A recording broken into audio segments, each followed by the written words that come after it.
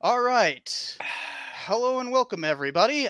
I believe we are now live. Had to make sure to get everything ready. So, um, first things first, as is traditional, I am opening up the ceremonial starter beer. So, today we're going to be talking about recent. Well, let's make sure that everything's going correctly.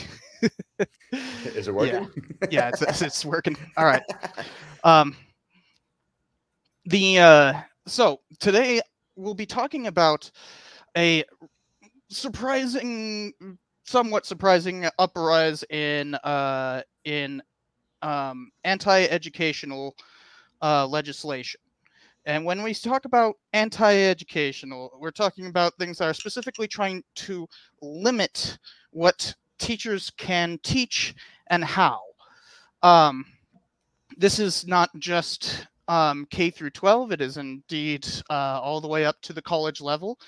And we will talk about that, but also what us as history tubers can do.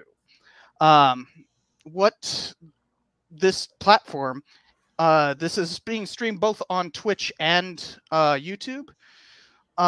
But what both these platforms are capable of doing, and really social media in general, as public history is capable of helping to kind of defeat the anti-educational intent of this legislation, um, and what viewers can do as both students and teachers. Um, and that's why we might have some other people join the stream partway through, depending on whether or not they're able to. But um, we have here and linked in the description the channel's US 101, the person, it's this direction, down there, I'm right here. Sammy. Who runs US 101. He hasn't been putting out a lot of videos recently, but that's because he's been doing a bunch of stuff on the History Channel. Um, although I'm looking forward to seeing some more Superman content. You know what? You and me both, man. I would love to see more Superman content. Nice to be here with you guys. And you guys probably well recognize Matt Beat here, Mr. Beat.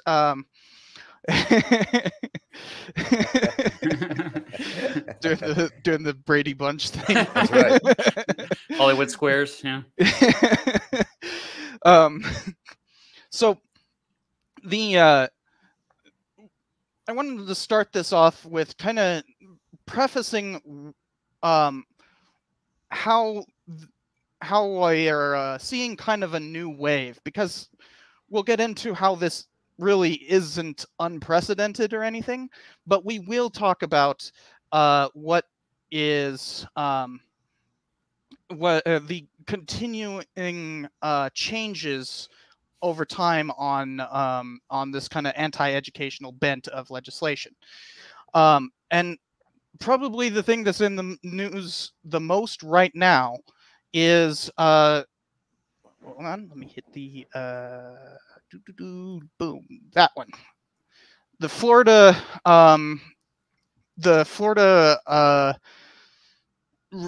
African American education curriculum, the African American history curriculum.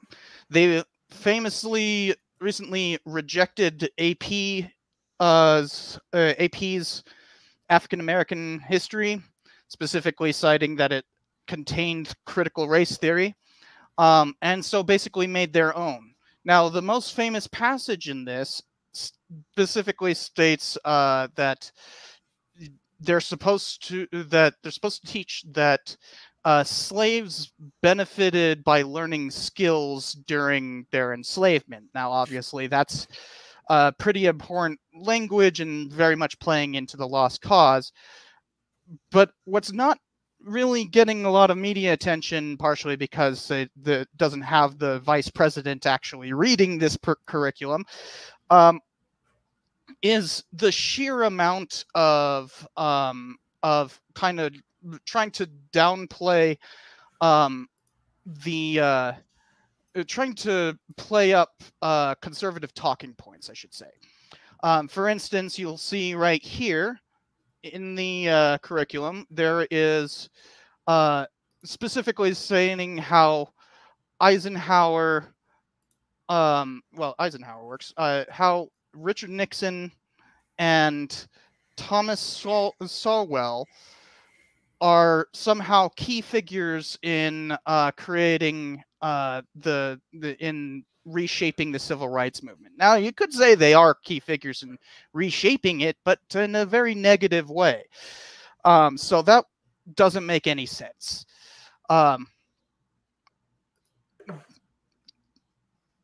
And I'll just put this here. Thank you, Tiger Star. Yeah, I don't think that's actually true, but it's funny. However, I would not put it past Florida.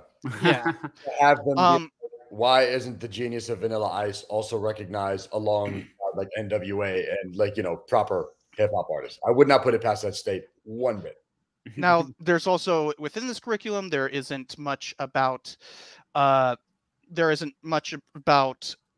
anything to present.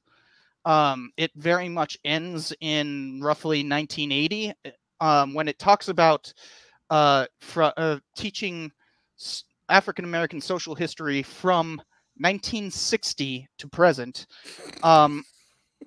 is a one-day class, which is just insane, and then pivots to cultural history, specifically like how their music is important, rather than anything that could hit on how inequality persists. There's a very clear attempt to try to move away from anything that might represent Florida as having systemic inequality even at present. That's the thing that they're exactly trying to target, and they have done so with this. I will also point out that at the beginning of the curriculum, there's 2 weeks that are spent on talking about like conditions in Africa prior to the transatlantic slave trade, which is weird. It's African American history, not African history. And it seems to be a purposeful diversion of that old lost causer talking point of, look how bad it was back there. Isn't it nice that we enslaved them and, brought them to better conditions over here? And there's also another really popular controversial talking point is that it talks about like how there's that they need to talk about race massacres as both being attacking African Americans and Black people doing the violence too. And in all of the instances that they name, only one of them actually has more white people dead than Black people. And that was very specifically because they were defending a building in DC. And you tend to take more casualties when you're attacking a defended position.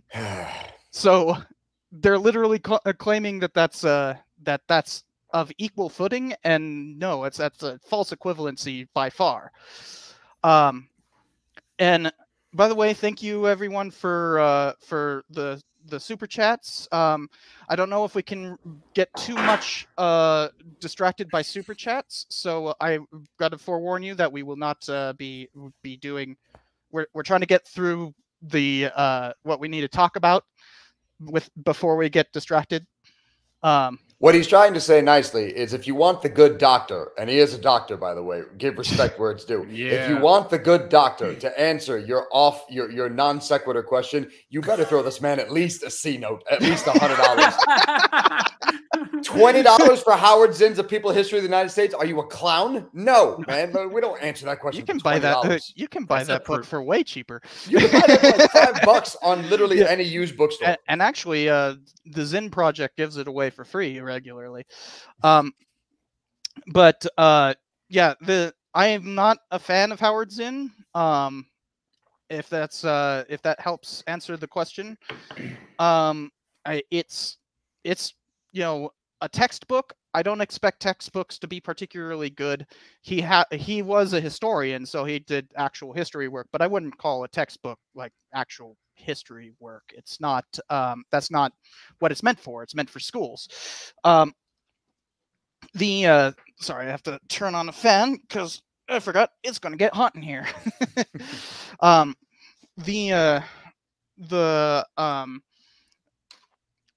So yeah, he is also very openly Marxist, which can be kind of self-defeating sometimes. So yeah, there's a lot of problems with it, but we can't spend too much time talking about things that aren't in the schedule. Not for $20. No. No, I mean, great. It's Thank related, you very though. much, Still Alive. Also, thank you, Sam Cook. That only showed up for like a split second. Thank you, Sam Cook. And also thank you very much, Still Alive. We just can't do too many distractions. So the first thing we wanted to talk about is how this plays into previous history, because the fact is we have a long history of using schools for propaganda, for basically I guess you'd call it indoctrinating. And in fact, you could say that the school system started that way, that it began specifically to indoctrinate kids into nationalism. I know, Matt, you want to talk a little bit about this. Yeah, no, well, that word is thrown around so much by critics of the public school system, like, oh, these children are indoctrinated. But remember, the definition of indoctrinate just means you are teaching someone who's impressionable with an ideological perspective. You're trying to push certain ideologies, or maybe even like values, or I mean, you could even argue morals, which most people would argue you want to teach morals and values, assuming that we all have the same morals and values that will help benefit society, yada yada yada. But often, like the original public schools, like you said, were heavily nationalistic. It's not just in the United States, but in Europe as well. And it's right for us to be critical of that, because it's always, I mean, the public schools have only been around for about 150 years, 175 years at most. In terms of like mandatory, every kid has to go to a certain age. In reality, though, it was a lot more common in the North prior to the Civil War. And I will point out that the first attempt at nationally mandating school was a big part of the 1874 election. Yep. 1870s was a big turning point. Yeah, well, Grant actually ran on mandating education, though this was also kind of part of like a anti-Catholicism push, like because Catholic schools and all that kind of stuff. It was a very anti-Catholic school thing, rather than like national standard or anything. But that was the first attempt at a national requirement for education. I will point out we still do not have a national requirement for education. That's the other thing I wanted to bring up. So like when we think about public education, it's not top down. It's very decentralized. There's over 13,000 school districts in the country. Each school district even, has, some of these districts have dozens of schools. I mean, Sammy works in a very large district, one of the largest districts in the country. And then within each school, you have dozens of different teachers. And so when you talk about indoctrination, it's just not easy to indoctrinate a kid in the public school system. It's virtually impossible. A kid is going to get not only different perspectives from different teachers, they're going to get probably more influence from their peers, because especially when they get a little bit older and into their teen years, they don't think that the teachers are really that cool. I mean, no disrespect to us teachers, but like they're listening more to their peers than they're listening to their teachers. Especially and so at high school. This idea that like all of a sudden, like this kid was like, oh, the parents had so much influence on him until they heard that one social studies teacher in 8th grade that introduced them to Malcolm X. Then all of a sudden they turn into a radical. This is absurd. This whole idea. So like, I want to stress, like, in public schools, you get tons of different perspectives, not just from teachers, but also from peers. And so yeah, like it never really happened that way. I will point out that there, like, everybody has that story of like that one teacher that like really inspired them to, you know, go into science or go into history or something along those lines. So the individual teachers absolutely can have a major influence on students, but that's more inspiration. Exactly. Yeah. And by the way, I see Knowing Better here.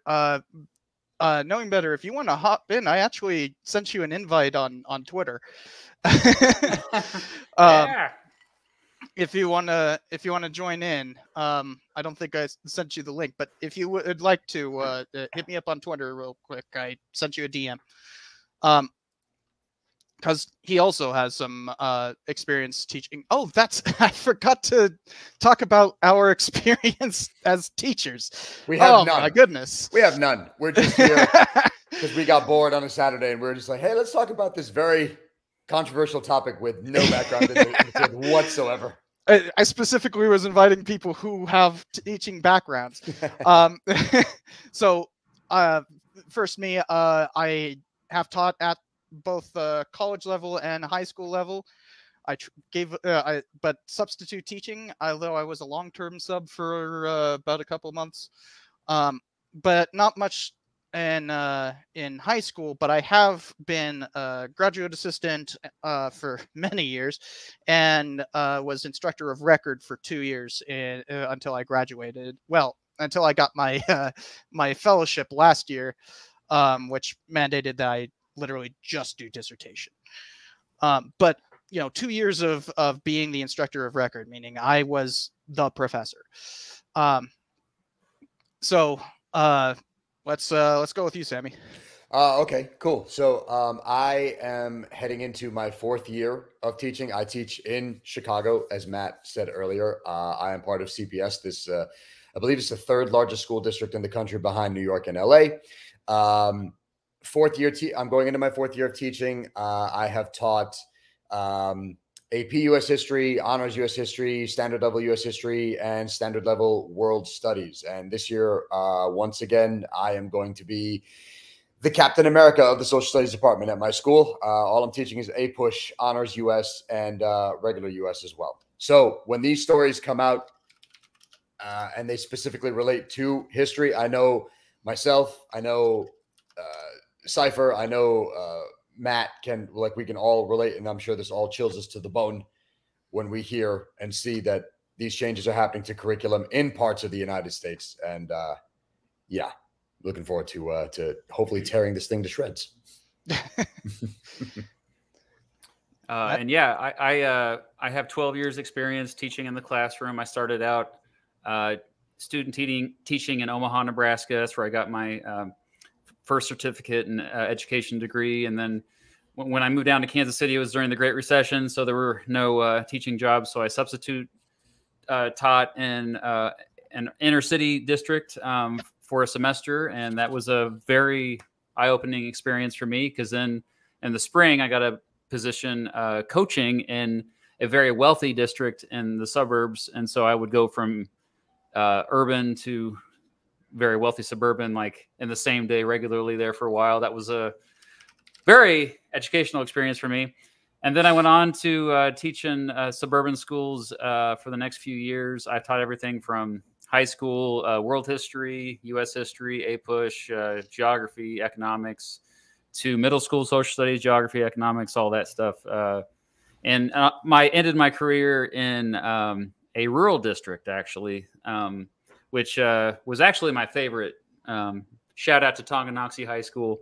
And the reason why I left teaching after 12 years is because I made more money making silly videos on YouTube than I did teaching, which shows you that this is kind of a twisted timeline that we're living in right now. Like, how sad is that it's much more lucrative just to make these stupid little videos. I mean, granted, they're educational. I'm still teaching, but yeah, I do sometimes miss it. I do miss the interactions I have with students because they really, as you both can attest to, like, I think a lot of it is just like they rejuvenate your spirits. They lift you up. They also teach you, the students can teach you a lot, and kind of you don't become, you avoid cynicism and doomerism if you are interacting. No, I mean, like, you know, like you mean pessimism. Pessimism, yeah. Sorry, with the I like doomerism more, actually. I think I'm going to start using that movement. Yeah, don't be such a doomerist. I always say, "Okay, doomer." I don't like hanging out with people like that. Like, for real. Like, I mean, because they give me hope for the future, especially Gen Z. So yeah, I do miss that. But at least I can teach on my YouTube channel. So thanks for having me. Yeah. Sorry, I didn't put that. Had to kind of like interrupt one thing for another, but I figured that's an important thing to point out, is that I put out a bunch of invites to folks, but specifically for people who are formally in education, and so are particularly suited to talk about this. So we were talking about the origins of public education. Obviously, in terms of college, that goes back to at least the 8th century. The PhD was first offered in the 10th century. It's a way older system. But typically the K through 12 system is modeled off of the Prussian system, which was very much about like getting you prepared for the job of being able to be a good worker and being, loyal to the state. Especially in terms of Prussia, not so much the United States, but in Prussia, it was very much about like, will these boys be good soldiers and will these girls be good housemakers? And, understand the workings of the state so that they can be more loyal to it. So there's that whole basis, but it's evolved over time, right? It's not, while it certainly started with that very nationalist, like, we're going to teach these Americans to be good Americans. It's moved to from, we're going to teach them good skills to being just well-rounded individuals, right? That's kind of the entire purpose of education. That's why we still teach history. That's why we still teach, other social studies that often go around like logic and how to do research and stuff like that. Who normally needs to be able to do, trigonometry after they get out of high school, but we are taught that because it helps you be a well-rounded individual. And you understand your place in society is kind of the whole thing, not just history, but all of it, right? But that also means that putting somebody in their place can often give impetus to screwing with the curriculum. The one that probably was the first major attempt and actually quite successful attempt at subverting the education curriculum as it became more generalized in the early 20th century was the Lost Cause.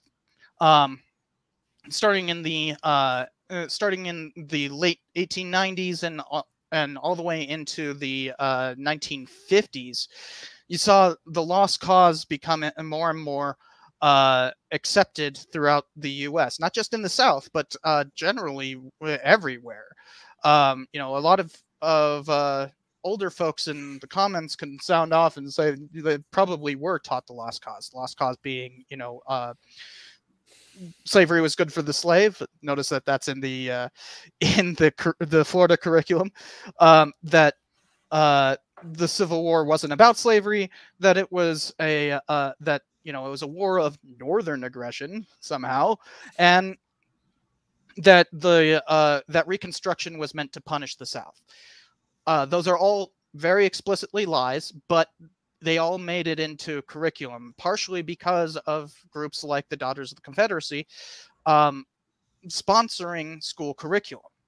So a lot of the stuff like the 1619 Project is specifically trying to fight that, decades gone curriculum, but they're still waging that fight.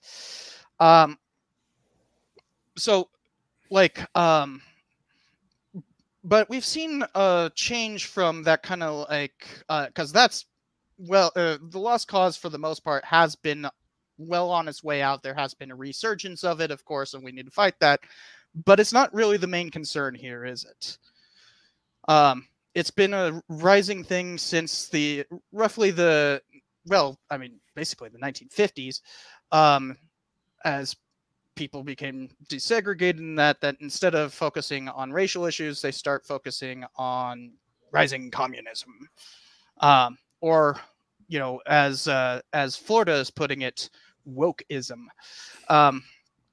Basically some sort of boogeyman they can say is trying to destroy our democracy and our institutions from the inside out. And red baiting rhetoric has been around for a long time, obviously, but it really kicked off in terms of anti-education stuff in the 1980s, specifically with the college curriculum scandals of the early 1980s. This kicked off partially because, no joke, Ronald Reagan was attempting to was in the process of trying to set up his library, his future library in 1981, just after he had become president, and was trying to put it at Stanford because he had been a fellow at the Hoover Institute there. But of course, that angered the students. They really didn't like Reagan, and so they protested it, and he kind of backed away. And then, literally a week after he officially said that he wouldn't be seeking a library at Stanford, suddenly he created a presidential board to inquire into attempts to broaden what was then called Western civilization studies, what was kind of your standard history 101 and 102. Western Classics, a course that had been offered in Ivy League stuff since the 1930s, was starting to be less about Western stuff and broaden to more world history. And Reagan was fairly successful in stopping that spread out, and we still have Western Civ is a pretty standard part of the education, even though it was actually on the way out in 1982. So that's kind of where all of this, that's the nucleus of all this current stuff. It starts there, but it continues to morph. History never stops, right? So we had in the 1990s, we had a bunch of culture war stuff, especially around the American history standards and world history standards created by UCLA professor. He's a Western history professor, and I can't, a U.S. West history professor, and I can't remember his name. He just died too. Whatever. Such disrespect. It was called the National Standard. Caused a big thing. The wife of future Vice President Dick Cheney, Lynn Cheney, really went after this whole thing. And notice that what we're talking about is still college, though. It took until basically the 2000s that the National Standards was about was for high school, but it was a curriculum, not some pervasive ideology or anything. It was just specifically Congress went after a particular curriculum. But in the early 2000s, there was, of course, No Child Left Behind, which suddenly mandated a particular education and standards to be reached to have a high school degree. Specifically, you had to actually test to get there. Now, that wasn't actually mandating education. It was mandating particular standards for reaching each grade. There was a lot of concerns about teaching to the test and what those tests contained. That went away with the Common Core in the late Bush and early Obama years. And then, relatively recently, just skipping forward about a decade, we had the 1619 project that blew up and had a lot of controversy around that. It had a national response prompting the 1776 project. We've actually had a previous stream about this, actually 2. And you can go check out those. We don't need to get too much into it. I just want to give this larger, that this is not exactly something new. What is new is that each of those were kind of national culture war battlegrounds that didn't really affect teachers in particular. This is affecting everyone. And so before we get into the specifics of what this is, I just want to ask you guys, what do you think is different now? I mean, Matt might have a different answer than me just because he teaches a bit further south than I do. So I would imagine that the mentality, the demographics, that everything down there is going to skew a hair differently than up here in Chicago. At no point in my time of teaching have I ever had a parent or a student or anybody come up to me and just be like, what you're saying is wrong and what you're saying is incorrect, and how dare you say this to my child, and blah, blah, blah, so on and so. To be honest with you, I really don't talk to a lot of parents because we also, again, when you live in a larger city or an urban area like Chicago, you do have a lot of kids that are coming from lower middle income backgrounds and their parents are working sometimes multiple jobs. So it's just hard to talk to the parents about anything in general. But for the parents I do talk to, none of them ever bring up any sort of issue in regards to what is being talked about. I mean, at the beginning of all of our classes, we supply our students with a syllabus that they do have to take home. They have to show their parents, their guardians, and it does have to be signed and returned, which tells me that, okay, somebody verified that you know what you're talking, you know what you're going to be learning about in this class, and everything's going to be okay. You're okay with it. But I also recognize that where I live is very much a bubble of a lot of acceptance, right? Planned Parenthood is still very much a thing in Chicago. I live in a neighborhood where if you walk 200-300 feet away from my apartment, you'll see pride flags and trans flags and intersex flags just hanging out of people's windows, and no one bats an eye. It's par for the course here.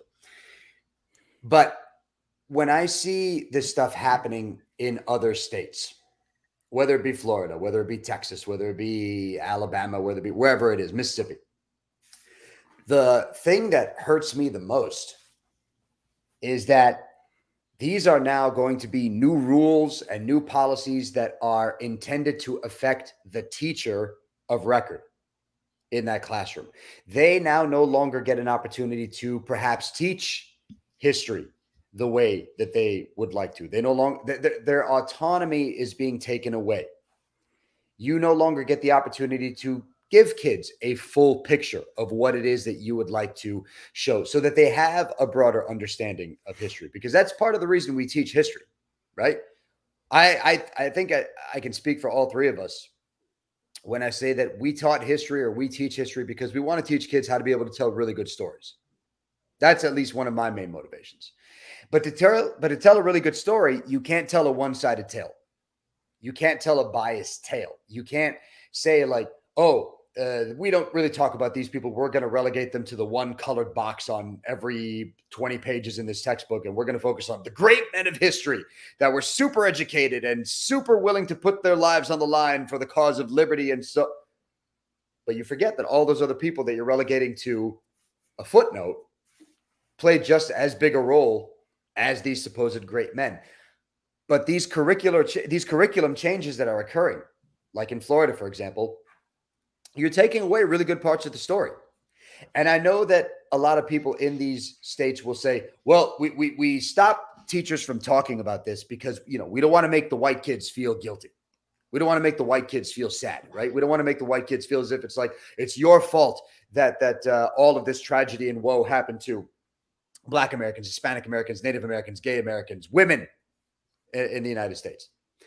But if you're teaching correctly and you're teaching students skill sets to allow them to critically think, to allow them to research, to allow them to sift through sources and to take away the main parts of the history you're studying, it's not designed to make them feel bad. It's not designed to make you feel sad or like, oh, it's my fault that all these people have these problems in life. And we tell you this stuff because you need to know the whole story so that you, as a public school student who is in this school to learn how to be a good citizen, it helps if you're a good citizen, if you know the entire history of the United States, so that you are that much more prepared academically, physically, mentally, spiritually, to make sure that that does not happen again. That's the whole point of teaching history as completely as we try to. Because if you leave out major parts of that tale, that's what makes kids feel bad. Because if somebody calls them out on their ignorance of something because they didn't learn it, that just makes them feel even worse. And then that might force them to double down on a fact that they firmly believe in, or that colors their worldview of people. I mean, yeah. So we're talking now. You're talking very idealistically what history education should be. Yeah. But the question was, why? What is changing right now? Why is this anti-woke stuff different from the previous attempts at limiting education and that? It's different because now you're incorporating so many groups into that umbrella. It's no longer just, we're going to stick to a lost cause and narrative. Thank you, Symbol. We're not just going to stick to a lost cause narrative and say like, oh, slavery was good and it provided benefits for those that were enslaved and it allowed them to attain more skills and stuff. Now we're incorporating, like, you can't teach about LGBTQ history. You have to probably limit the amount of history that you can talk about in regards to women's movements in the country. Like, you're incorporating so many more groups into this umbrella. And that's what makes it different, because it's no longer just like, oh, let's just target this one group and try not to actively discuss their role in American history. Now we're going after numerous groups and trying to minimize their role, their place within this American space.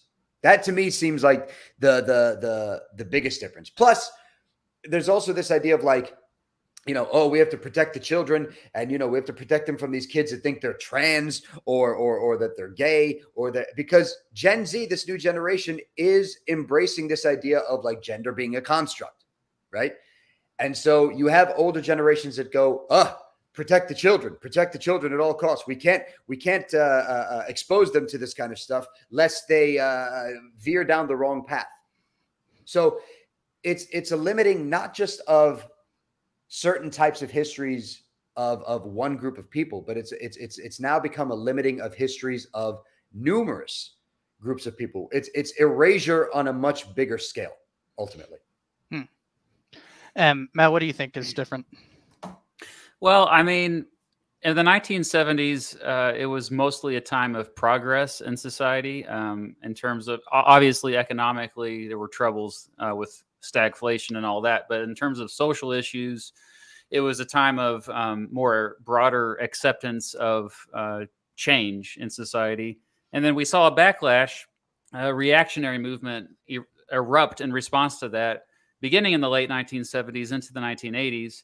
And I think there's a parallel with, and the teens, the 20 teens, that is, between about 2010 and 2020, we saw progress in terms of, for example, same-sex marriage became legal for the first time. There was broader. I forgot that I had banners set up for like, this is what the topic is, what topic we're on. Oh, yeah, that's all right. You need we are professionals. Sorry about I that. swear. But this is what the topic is now. But go on. Yeah, but I believe the 20 teens were actually fairly progressive in terms of social issues, broader acceptance of the trans community, for example. And I saw that change firsthand. Like my students were much more open-minded when it came to that type of stuff. And then obviously it's always the case where the older generations, they fear change. They fear what they don't know. And so over a long period of time, they may adapt, but at least initially they're like, what the heck's going on? And so my theory is actually that what we've seen now, we're in the 2020s, we are living through a reactionary time. And the conservative, or I guess those on the right end of the spectrum, to put it more accurately, have capitalized on the fact that these social changes have taken place. And so, you know, I think all the momentum is on the left end of the political spectrum these days in terms of economics, because if you look at the extreme wealth inequality that has been rampant now for decades, the Great Recession, the COVID-19 pandemic relief, most of the money that government provided went to the elites, and they just like socialism for the rich, as Bernie Sanders puts it. And so you have a lot of unrest with the majority of Americans economically, because you're seeing this now with like this anti-work movement as well. Like they're realizing, oh, we have all been exploited this whole time. We're working 2, 3, 4 jobs, and our wages aren't really going up still. And so the Republican Party in particular has been like, we can't focus on economic stuff because we don't have any solutions that are politically viable there. So let's just focus on the culture war stuff. And so that's what they pump out to manipulate the masses more than anything. Even independents fall for this crap. Like, the transgenders are coming. Oh, that's the boogeyman these days. This will not always be the case. Like, flash forward 10 years from now, this will not be in the conversation. But right now, that has been actually effective for them. And that's why presidential candidates like Ron DeSantis has like went all in, even though it's probably going to backfire for him, because he sees that as a political issue that he could win, because some independents fall for this propaganda, this transphobic propaganda, basically. And so because we're all focused on the culture war stuff, that spills over into the schools, because you've got to have scapegoats. You've got to blame something, And so, parents, they're busy working 2, 3 jobs. And so they're like, our kids are with these teachers all day long. Maybe they're the ones who are teaching them that it's okay to be a different gender or whatever. And so, yeah, like that's why I think it's not rooted in reality. But I think that's why we're seeing this right now. It's so sad too that like the more right end of the spectrum, as you so eloquently put it, is so much more focused on a culture war, right? As opposed to, because traditionally, to be a Republican, whether you want to be Rockefeller Republican or Reagan Republican, like one of the biggest things that was like on your platform was fiscal conservatism. Right. Right. Yeah. But I wonder now if that topic has just become, well, because here's the thing, fiscal conservatism, fine. But at the same time, the people that are traditionally celebrating and voting for right-wing Republicans now are those elite people, are those 1%ers, those that have all this money and don't have to pay a lot of tax on it. So I feel like, why talk about fiscal responsibility if the people that are voting for us now are still doing fine? Like, let's not focus on that anymore. Let's not build a policy. Let's not build platform on, trying to save money, trying to shrink the size of the government for financial purposes. No, like you said, let's focus just on culture war stuff, because that's easy. That's the easy thing to do, right? It's so much. Would you rather sit down and listen to somebody for an hour talk about like economic policy, or would you rather have someone say like, the transgenders are coming with guns across the border to kill your kids? It's like, what? Like, it's so much easier to rouse somebody up with a much easier argument. So Pat Buchanan had a perfect way of describing why one. Remember, Pat Buchanan was not just right wing; he was far right, and had a lot of interesting things to say about the Jews. So this is obviously coming from a far right pundit, but he had a way of phrasing. He also gave the phrase "culture war" in the first place. He kind of was the one who coined it, and he called it the Ho Chi Minh Trail to Power. Outstanding. And if you think about it, it's about going the roundabout way, going outside of politics, outside of Vietnam, and going into like Cambodia and Laos, and going down to South Vietnam, where and taking power that way. So moral panics, obviously not anything new. Right. If you have democracy and you want to protect the kids, then you got to kill Socrates. Well, and before Pat Buchanan, there was Jerry Falwell and the moral majority. That's right. That's where he came out of that as well. And so religion is always there as part, and in particular, a certain, usually it's fundamentalist Christianity that kind of is kind of leading the charge against the public school system. Though there's also a Catholic right. There's Oh yeah, that's my family. yeah. You're the ones who put under God in the pledge. I see. It's actually true. But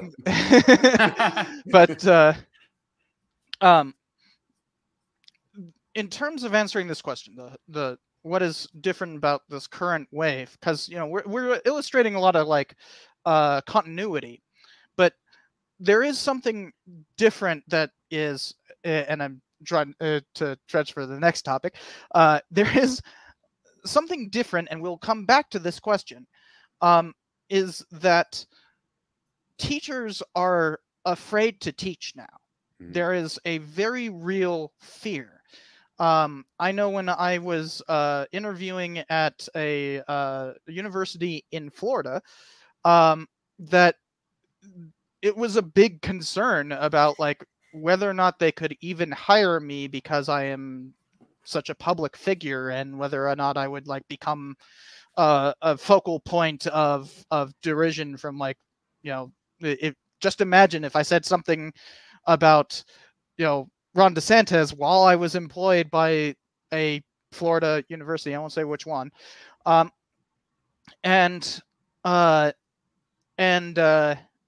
Suddenly he tweets about it and it becomes a whole thing. And then suddenly you have professors actually getting fired. We just saw that happen, in fact, in Texas. Texas A&M. Yeah. Is it A&M? Yeah, it is. There it is. There we go. Texas A&M just suspended somebody for we don't actually know what the comment was. It was just some sort of snide remark about the lieutenant governor, and she got reported by one of her students, and they made a big public outcry about this, and she was suspended within hours. I think the comment was something. I think the comment was something along the lines of "I'm not a big fan of his shoes." So there is something different here, because this is and it's not just at the college level. It's not just at the K through 12 level. It is widespread and pervasive, and it's at the state level. That's actually why I named this stream state level anti-woke legislation, because this is, for the most part, the federal government has nothing to do with all this stuff. There's nothing in the Constitution about education. It all Well, goes yeah, to states. Yeah. But the federal government obviously has an influence. I mean, we talked about Funding. how the federal government had influence on previous but not until anti-education recent decades. Only, you know, the Department of Education was created during the Carter administration, and in terms of like most of the funding, that wasn't actually the first Department of Education. That was like the fourth. When was the first Department of Education? 1870 something. It was actually the Department of Education. Yeah, it lasted for a year. Oh, okay. You got me on that. But anyway, I'm just saying, like, Teddy Roosevelt also created one. I believe there was one done under the New Deal as well. There's been multiple. The one that we're currently under is a split off of HUD, so that's like a whole different thing. Anyway, but my point is that, and thank you, Exploring History. The federal government generally has, and even in recent years, just completely stayed out of education, other than, okay, we will assist a little bit with funding, but it's most of the funding that they concentrate on is at the college level, like student loans. Mm-hmm. And so like each state, like it's radically different. I live 30 minutes away from the Missouri border.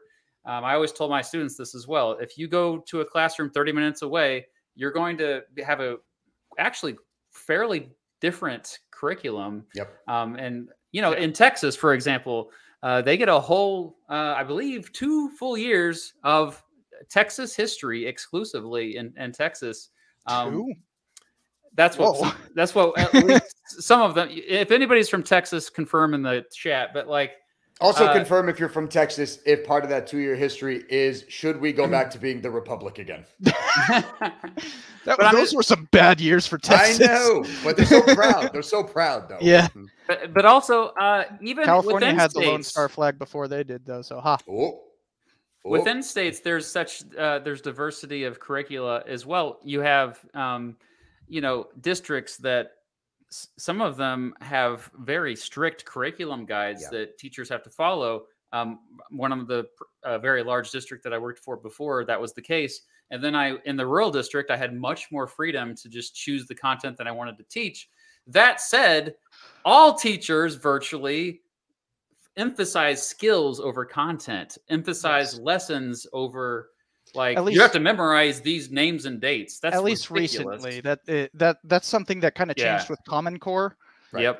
And by the way, to kind of push back on the whole idea that the federal government doesn't have anything, the main reason why Common Core became popular was because of the federal government, was because they tied in like infrastructure funding and that with taking on particular funding. That's it's a way around the Constitution, because the Constitution does not actually grant the federal government the power to regulate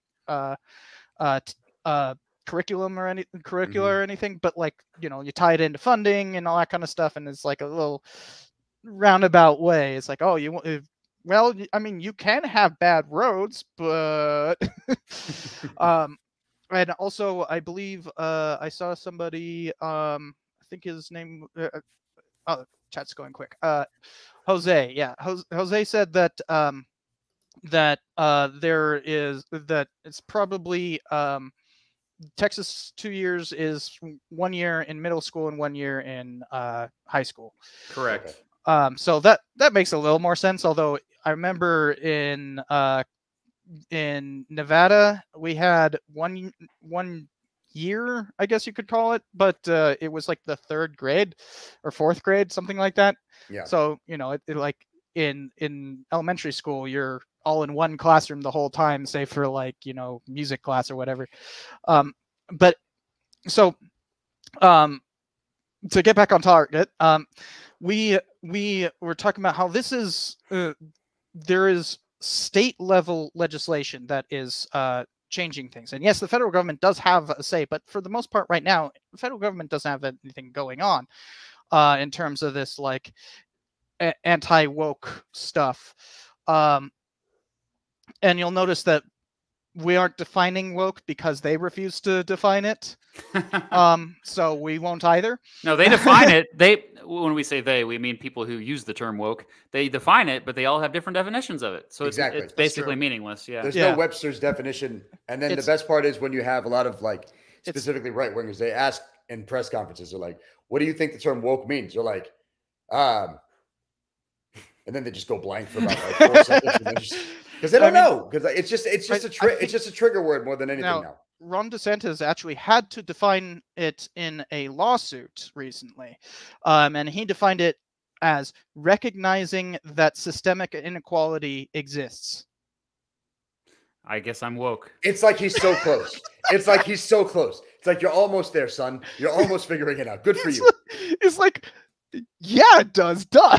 Right. So, so obviously, a lot of the time it's talking about like diversity in media. It's talking about like, any kind of attempt at equity and inclusion. That's big scary thing, diversity, equity, inclusion, and all that. Although I will say it is kind of annoying how often I've had to write. I have like a standard diversity, equity, and inclusion statement for when I'm applying to academic jobs. Now that seems really weird to anybody who is outside of academia, but inside it's just kind of like, yeah, you got to do it. It's just kind of a rote, like, it's just a thing you have to do now. I mean, I literally just copy it, like, I asked a bunch of my professors and was like, can I get your statement? And then I just like, cut and pasted a bunch of other ones and kind of made it my own. You chat GPT'd it, basically is what well done. Probably would, like, if that existed when I started writing that thing, then yeah, I probably would have. That's how little effort I put into it. Obviously, there is specific targets with this legislation. So it's a banner here. There we go. So the first thing, and I actually need to add something to that banner. Hold on a second. Because we were discussing just before this, like, what am I missing? The one thing I wanted to go back real quick, and I want Matt's take on this, because again, Matt, you taught in Kansas, which is, further south. I mean, I know you haven't been in the classroom like full time for what, 2 years now, something like that? Yeah. Okay. But prior to that, was there ever any instances that you saw with teachers in your district or teachers maybe outside of your district, but still within Kansas, that did experience issues with needing to teach something because it's been dictated to them, or being told not to teach something specifically because it may be seen as part of this like woke movement, whatever it is? Like, do you have any examples of that at all? Have you seen that? It didn't happen when I was in the classroom. Even the last year I was there, in 2021, it was that was a rough year because it was like COVID year. So I was teaching students online and in the classroom. And that's, if you remember, that was around the time when a bunch of, for lack of a better word, unhinged parents started showing up at school board meetings across the country. And it seemed the first like one on this. And it all, you notice it all happened at the same time. And it's because all of these parents, they watched the Daily Wire or whatever, the same media. They all consumed the same media. They all repeat the same talking points. And so they all showed up. And it all happened just after Biden came to office, right?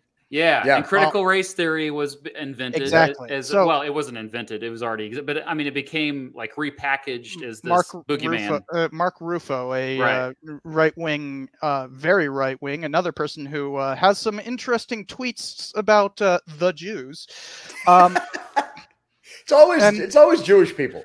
Like, they're not doing anything. Just like, let them hang out. Like, just leave them alone. Like, what the But like so very much a far right guy who shouldn't be given any airtime, but because he started spinning this whole tale about critical race theory, CRT, he started basically a moral panic. And you'll notice that moral panics are typically right wing, and are used specifically when the right is out of power. that it became a big talking point basically because Biden was in office. Remember that whole Ho Chi Minh Trail to Power. Now, I'm not saying that they're like, deviously planning to take back power by starting culture wars. It's just an easy way of scoring political points. Mm-hmm.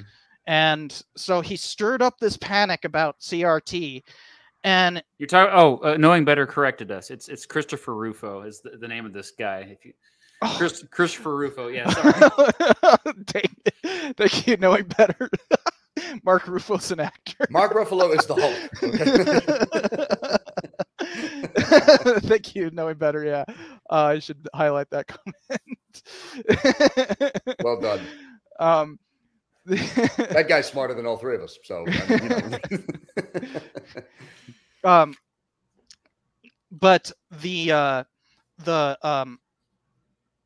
CRT panic turned into this just crazy soup of people showing up at like all those viral clips of people going up to school board meetings, and that the thumbnail of this stream, if you look at it, is actually a school board meeting. And I took that picture from, no joke, an article explaining how you can go and attack your school board. Like it's literally a how to be a jackass at your school board. Marvelous. That's where I got that picture. That's the tutorials that people need. That's what they need now. I did have a parent that was angry at me once, in the rural district, because they found out that I taught, because we teach about all the major world religions, and they found out that I taught about Islam. Yeah, of course you. Oh no! And so I had a long phone call, and then the principal stepped in, which he was very supportive of me, and it ended up okay. I smooth talked and all this, and I was like, hey, it's just I don't make the curriculum, it's, and I just sent the curriculum to the parent, and that was kind of like an eye opener too. But for the most part, parents, for most of American history, you could say, or most of public schooling history, they don't really pay that close attention to what is taught in the classroom. I'm a parent. I'm busy. CRT is just, it plain isn't taught. Yeah. So they wouldn't know. They just are trusting something, and most parents do not look at curriculums. No. Most parents are too busy with their own lives, working their 2 or 3 jobs. If they do pay attention to school, about how that is changing. if they do pay attention to school, historically, it has been extracurricular stuff. It has been sports, particularly in suburban districts. That seems to rule over everything else, which is why a lot of bond issues, why all this extra funding that wealthier school districts, they spend a lot of that extra money on athletic facilities. Yeah. Yep. Olympic-sized pools. Yeah. And by the way, this is an example of just like how the right is weaponizing this CRT panic, because the idea, the panic is that they're teaching white children that they're inherently racist, right? That's what they're scared of. That's not what's actually happening. And I'm so good at it. Yeah. I'm so good at it too. Oh, yeah. I scare these white kids like nobody's business. Oh, we love to teach kids to hate themselves. Let me explain something to you. If by the end of my first day at A-Push, I don't have all the white kids in my class, their eyes bugging out their head, just dreading in fear, I've not done my job. They're going to quote you out of context. I know. But, it's a, and unfortunately, Knowing Better can't join the stream, but yeah, it's great to have him in the comments. Very much so. He already responded. There you go. But it's great to have him in the comments.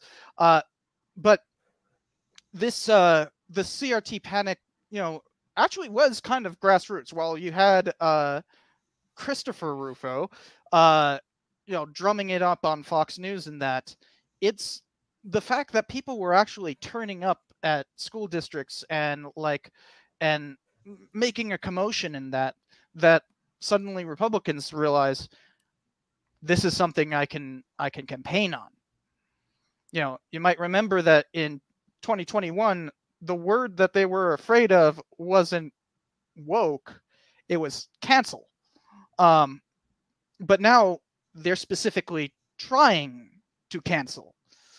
That is like literally the purpose of this. It's to cancel particular types of history being taught. Now, I wouldn't actually argue that they are trying to bring back like the lost cause in that. I know that's kind of like an easy talking point. It's more that they're trying to avoid discussion of difficult history. That they're literally banning difficult history, right? And you know what that says to me? That says that you as a school district, you as a school, you as a state, you don't have faith in your educators. You think that despite all the schooling that they went through and all the rigor that they had to go through to be able to come out the other side with a teaching degree, you still think that they are incapable of navigating difficult history at a high school, middle school, or collegiate level. Yeah. And that's the sad thing. It's not just teachers don't get paid. It's also teachers don't get respected. It's a sad state of affairs when, again, like you're literally creating curriculum to make sure that, oh, we avoid these specific type of topics. We don't want to upset the kids. If I know how to teach this stuff correctly, and I put power in the hands of students to be able to teach them how to critically think so that when I provide them this content, they can sift through the sources on their own and come to an understanding, then it's fine. Like, job done. But the fact that state governments are looking at teachers and going, oh, we did just avoid it because we don't want to have a whole conundrum on our hands and stuff like that. And it's just, so you don't trust your educators to do their job. You literally are relegating them to the role of like babysitter because you're earning just as much. And I want to bring this to like very specific legislation because realize we're still talking about like you know, the kind of popular grassroots just go and yell at your school board kind of thing, which does actually nothing besides kind of scare teachers. But now there are laws. Exactly. So now we've got the policies in place. Most important is the kind of leader of this has been Florida. But there has been a general following of this. Florida passed the Stop Woke Act. Somebody worked real hard at that acronym. Oh God! And 2 minutes. I don't even care about what the actual title of the bill is. Everybody just calls it the Don't Say Gay bill. I know DeSantis hates that name, but I don't care about whether or not he likes it. That's what everybody calls it. We don't call the 1924 Immigration and Naturalization Act. We call it the Quota Act. Right. But like the Don't Say Gay bill basically says it started off with only K through 3rd grade that you weren't allowed to have anything that mentions sexual orientation or gender identity. Which how do you not say somebody's a man or a woman? But like the it's the same thing where it's like, I don't have pronouns. It's like, what's that mean? Right. What they mean is they don't have transgender and ideology. So what this that eventually moved not just from 3rd grade, but the actual Florida school board moved it to saying that all Florida schools to be accredited have to not teach gender ideology or sexual orientation. Now, you don't teach those things. That's just something that will come up. And the Stop Woke Act actually allows parents to complain to the school board about any kind of divisive, I never remember how to say that, divisive concepts, and that will mandate the school board to rule on whether or not that is allowed in the classroom. And I've had personal experience with this because when I was applying on that, I had to discuss with the what's it called, the search committee, my curriculum, because in a few years, Florida will also have passed, at least in anything that receives state funding, which is basically everything, even private schools. To continue to receive that state funding, they must allow at the college level school boards to review college level curriculums. Imagine that. That's like they have thrown academic freedom out the window. Does that include privately funded universities too? If it receives any Florida to continue to receive any Florida money, which actually a lot of private schools do receive. Right. Wow. Yeah. Yeah. Who are these people on this school board though to know how to review a college curriculum? Yeah. Right. Like the random 45-year-old bored housewife that like decided to run for a school board because I don't like what they're teaching in the schools. Yeah. But, like, you're gonna look at an academic document of that level. And anamorphic, we will actually, this is actually part of the, we will get to that soon enough. We will be talking about this. But like, I mean, like, that's my whole, so school, oh my God. Okay. So if these school boards are elected, these are not people that are necessarily coming from academic backgrounds that are seated on school boards. They come from myriad backgrounds, right? It depends on the it depends on the school district. I think Florida alone has something like 300, something like that. Yeah. So you know, that's why we can't really talk about like specific school boards or anything, because they're all different, right? Yeah. You can have massive school boards. I know, like the school district I grew up in, Clark County School District in Southern Nevada, is one of the is like the 5th largest school district in the U.S. Because Nevada requires that all counties be one school district. That's actually like constitutionally mandated, and it actually causes huge problems. Clark County School District typically ranks 5th worst in like everything across the board. I wonder why. But like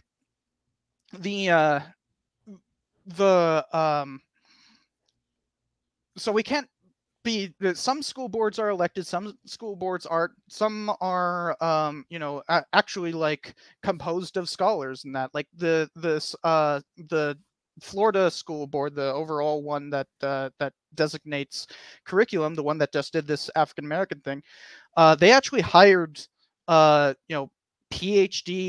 African American studies folks, right, to do this. Now they weren't completely composed of that. It's a mixed group, but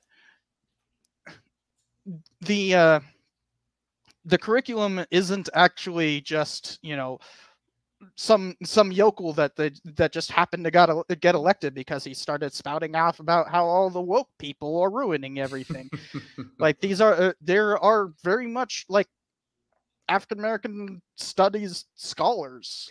But the thing is, like, on that board. But to go back to your larger argument, it's just, I mean, the fact that you, in your search for a job, because you've busted your ass for your PhD, I would assume now you'd like to enjoy the fruits of your labor by getting paid and having a proper position, or not. I don't know. Maybe she got a PhD for funsies. Who knows? But yeah, the fact that 5 years of rigorous study just for fun. I can't wait to read the book when it comes out, man. But I mean, the dissertation should be published anytime soon. They said at the end of July. It's at the end of July. Let me know, man. So send me a copy. But no, but I mean, the fact that you have to go to search committees and you have to present a curriculum that might then potentially be reviewed by a group of people that you don't know and are all coming from different backgrounds, different perspectives, different moral centers. And if they look at your curriculum and one of them goes, not sure if I really enjoy the cut of this man's jib when it comes to this curriculum, you're out of a job. Like, well, it's not that you get like fired or anything. No, well, it's not fired, that. but like you might not even be considered for a position. Oh, well, yeah, that is the concern. In fact, that was like why they were like, can we see one of your curricula for US 101? US 101. If you show them one of my videos when you're going for a job interview, you will not get hired. I promise you. History 105 or 106, which is right. The first and second half of U.S. history. Or right. I think they changed it to 1110 and 1120. I'm about to change stupid my numbering. Name. I don't care. I'm about to change my channel name. But no, it's just. I mean, to go back to your question from much earlier regarding all this moral panic and are teachers afraid to teach? Oh, we'll get to that. That's going to like be the final question. Yeah, but I mean, like, just in regards of like all this moral panic, like, I mean, just to briefly touch on it. Yeah, why would you want to go into education if everything that you might potentially do in a classroom is monitored and potentially reported? I have to submit X number of lessons or X type of curriculum to an independent body that is not in charge of hiring me, but they get to review my lessons, my work, my curriculum to determine whether or not I'm suitable enough to be in the classroom. And then when I'm in the classroom, I then have to follow these new student policy or state policies, these state mandates saying that I can't teach about LGBTQ history. I can't teach about certain types of history when it comes to maybe Black American history, so on and so forth. Like, it is scary. Like, why would you want to go into a field that seemingly, in not everywhere, luckily, but in some places, it seems if like as soon as you get into the field, you're immediately shackled. Mm-hmm. Mm-hmm. And yeah, so what you're describing is that it has a chilling effect, right? Yeah. That it has a chilling effect on teaching, and that's like the worst thing for teachers, because like you want us to be like excited to do this, you know, like we want you should want us to be there. You don't want to have that teacher who's like literally just teaching from the book. But that's essentially what this stuff is mandating, that you're going to teach from the book, and the state mandated anti-woke curriculum or anything, instead of anything that we're passionate about. And this is leading into we're talking about divisive concept bans having a chilling effect, but this also has a chilling effect on students, right? On teachers, on parents, right? This entire thing is causing parents to lose trust in the educational system, and so a lot of them are opting out. Right. They're going to homeschooling. And Matt, I know you just recently did an episode, was it yesterday? Talking about like some very propagandistic homeschooling stuff. So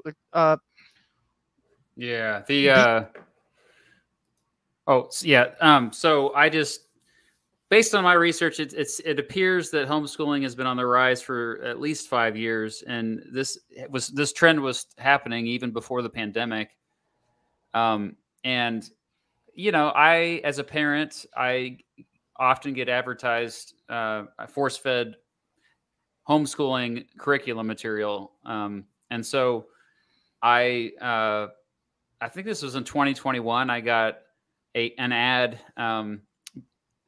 That advertised it was I didn't know what it was at first, but it was they try to make it seem like it was for it was educational materials, and then I came across a book that they had created. The company is called Everbright Media, and this is a series they call the Kids Guide. And the specific one that I reacted to, and I did this on a Twitch stream, a couple of Twitch streams, was the Kids Guide to Fighting Socialism. And so I just released a video like looking at the highlights of it, but it's pure propaganda. I obviously it's I personally I'm not the biggest fan of socialism, especially in terms of federal government. But to not be too long here, but it basically right off the bat gives the wrong definition of socialism to kids, and the whole book is just lie after lie after lie to promote the agenda that capitalism is perfect and that anyone who taxes the rich is anti-democratic and all this stuff. So it's Heritage Foundation stuff basically. And yeah, like this is over 500,000 families have purchased this, and there's other ones too. At least according to their own media. Oof. Yeah, according to what they say, and a lot of it's overpriced. It's not free at all. You pay like $21 for a DVD. DVD? They sell DVDs. Yeah. And that's just one example. Creepy video. I had viewers point out that, oh yeah, haven't you heard of the Tuttle Twins? I'm like, the who? And yeah, the Tuttle Twins is another series that is also doing similar things because of the rise of homeschooling, trying to indoctrinate children with to basically grow up to be politically to the right. And I want to point out, and knowing better is sounding off in the comments, because there were a couple of people trying to defend homeschooling. Now there is good reasons for homeschooling. For instance, autoimmune diseases. If you have something where you literally can't be around people too much. There's also a left-wing reason for it. There was a lot of left-wing homeschooling. Still is, yeah. Yeah, and so it's not purely a left or right thing, although it is far more to the right than to the left. But it's also pretty much guaranteed to be worse education. Not only because you can't expect most parents to actually be good at teaching. Like, there's a reason why we have studied for so many years on how to do this, pedagogical standards, but in terms of that, but also like just knowing our subjects is such an important part of that. And you can't expect somebody to be fully rounded and teach all the different subjects. That's why a lot of the time for the rich, if they want to do homeschooling, they just hire tutors. Or send their kids off to go on the grand tour of Europe and all that, as was how education often worked in the 18th century. But that's for the rich.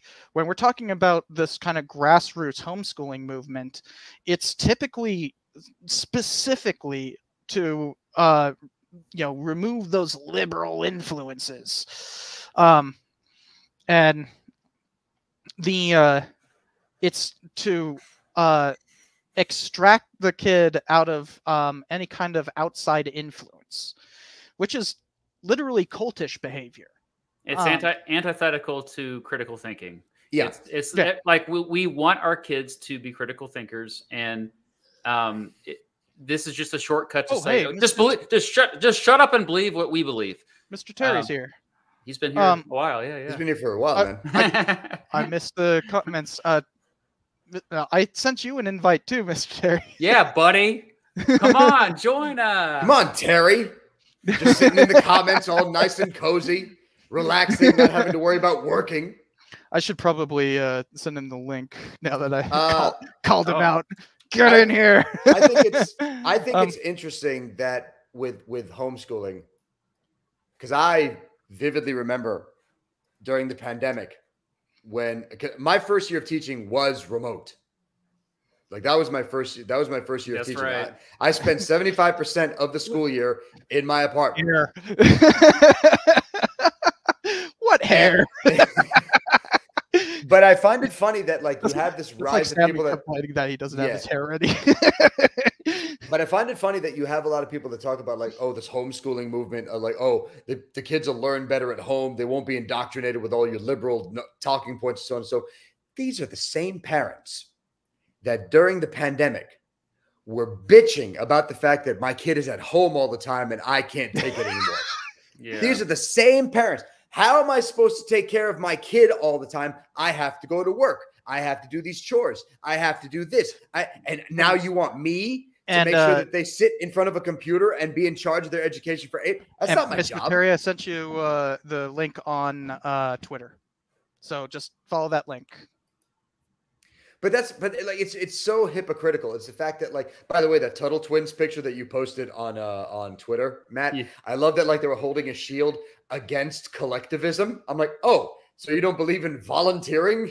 You don't believe in volunteer organizations looking out for other people? Cool. I appreciate that you're, like, very much in that 1950s individualist mindset. Well, they want to abolish the police, apparently. They want to abolish the police. Exactly. If you don't believe in collectivism, you don't like the fire department, you don't like ambulances, you don't like hospitals, you don't like the police. And all right. Something you point out in that video here's Mr. Terry. Sweet. Hey, how's it going? I don't know what you meant by Twitter. I know it as X. I don't even know. Goodness. I don't even know what that is.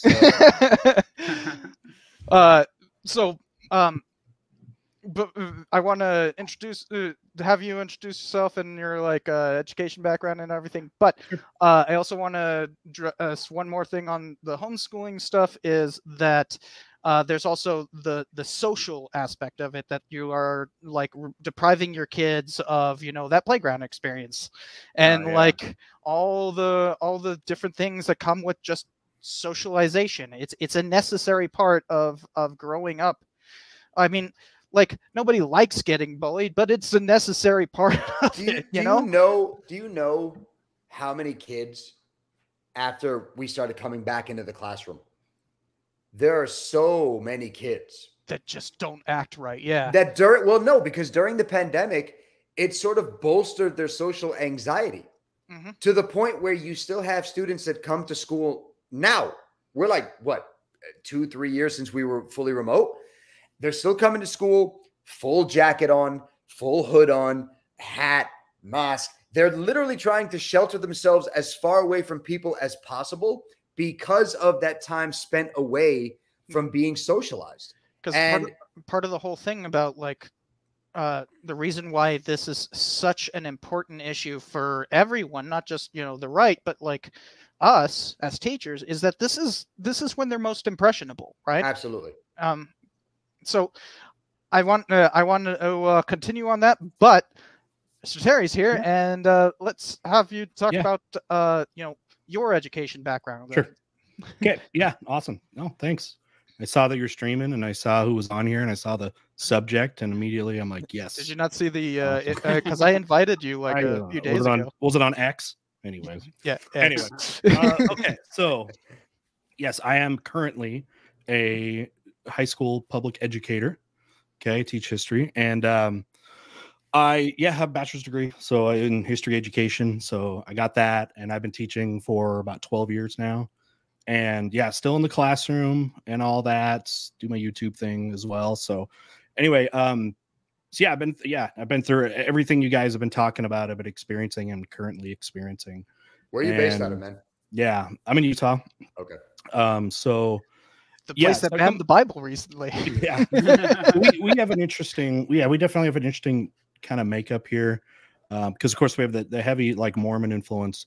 But it's interesting because as devoutly, Christian, and it's a conservative state. I don't think I'm getting as much of the radical backlash as what's coming out of the Bible Belt and all that stuff. Like, even though it's heavily Christian, I find, at least with, like, Mormon culture, they're a little bit better, or a little bit more sympathetic towards like immigration, because it's, so many Mormons, they go on missions, they serve missions for 2 years, go to other countries and that kind of stuff, and they're not like, they're not as like heavy in far right stuff. A lot of them are not into like Trump or something as much. In fact, there was a push for we had a decent push for a third candidate in our state in the last. Evan McMullen, if you guys remember him. Like, it's kind of interesting. So the experience is a little bit different, but it's still I'm getting the same stuff back that you guys have been talking about. Although I do have a question specifically as a Utah history educator. Do you teach about the Mountain Meadows Massacre? Well, so there's a Utah history class that everyone takes. It's in 7th grade. 7th grade. So these are like 12-year-olds, right? Way better than 4th for me. I did not hear about that until I took Utah history in college. Went to University of Utah. That's one of the requirements. Everyone takes it. I didn't hear about that until I was in college. Now, are they teaching it right now in a 7th grade class? Probably not. I don't see why. But Kids can't handle a little massacre. I know it's hard because it's like who's responsible for that massacre? Yeah, that's the thing. Is like it's a very, very difficult topic, especially in Utah, because it is, you know, I'm forgetting his name, Oliver Lee, right? the guy who did it, the one who got executed for it. Yeah, that was Lee. Well, it wasn't Oliver. It was whatever. Yeah, he got executed. He's the only one. Lee. He took all of the blame for it and deflected off of Brigham Young and all that. John Lee. But I will point out that John Lee was the adoptive son of Brigham Young. So like there's this kind of like there were a lot of those. How high does this go? You know, and like how involved is the church? Obviously in southeast Utah, like, you know, St. George area, sure, southwest. You know, St. George area, because the actual massacre happened within like 50 miles of the Nevada border. Yeah, up there, more like almost like Cedar City, which is a little bit further north than that. Yeah. Well, St. George was actually a smaller settlement than Cedar City at that point. Right. Yeah. Cedar was pretty big. But you know, there's all these larger implications, and like, you know, especially for Mormons, it's this kind of the most popular writer of it. I'm forgetting her name. I can't see my bookcase. On the massacre. Yeah. Okay. I can't see my bookcase, but she I know she didn't get excommunicated. Yeah. Her friend who wrote like Blood of the Prophets or something like that did, and they were close friends and everything. And she ended up moving to the Nevada side of Mesquite so that she could basically get away from all the Utah stuff. Yeah. And like, so another reason why I know a lot of this stuff is because it's actually kind of like local Las Vegas history. Yeah. I mean, they're going to be passing through. Yeah. Well, I mean, it's, you know, Overton, Mesquite, that area right there, and then what's often called the Arizona Strip is you know, the was where all this was where all this controversy was going down. And like all the way up until the 1980s, you could get excommunicated for even mentioning the Mountain Meadows massacre. It's only barely, the state itself has only barely come to terms with it. Just barely come to terms. Are you talking about Juanita Brooks? Is that who you're talking about? Yeah, that's her. Fascinating person. Yeah, that was coming out. I remember when I was taking Utah history, that book was just about to come out when I was in college, and our, you know, professors like, this is going to be, you know, the big one, the big book to come out. That book came out in like 1958. You're not that old. Never mind. There was another one that would have come out in the mid-2000s. Probably An American Massacre. Is that it? I forgot. Yeah, that one came out in like the Juanita one. That came out in like 2008. Yeah, I'm very much up on the historiography on this. If you couldn't tell, it's it's Southwestern American violence. It's like what you specialize in. This is your house. Man. Yeah. But you can see also this kind of brings up a larger thing, is that, you know, this is a way of rehashing all this stuff about like anti-woke stuff, is a way of like rehashing old battles over this stuff. You know, like, I don't know if there's any fighting over like teaching about the Mountain Meadows Massacre. I would say it's one of the most seminal events in Utah history, so it would be kind of an important thing to teach about. And if they're not, that is a gross failing on Utah history. Well, hopefully just the Utah War in general. And I honestly, I don't remember hearing. There's a huge debate over whether or not that's like to be considered part of that, because I mean, there's like no actual fighting with the Utah the War. Tension, I should say, that was there was the tension that's what that led to. So indirectly there. So honestly, I need to ask the junior high teachers what they're doing about that right now. Yeah, I'm certainly with Brooks who says that it was kind of like part of those larger tensions, the same way that people talk about, like, you know, the Selma witch trial. Salem witch trials were kind of a witch trial. You know, were part of this like larger fear over the Glorious Revolution and all that kind of stuff. you know, that there are larger things that can cause these kind of more localized panics, which is also what we're going through now, right? We're going through a moral panic.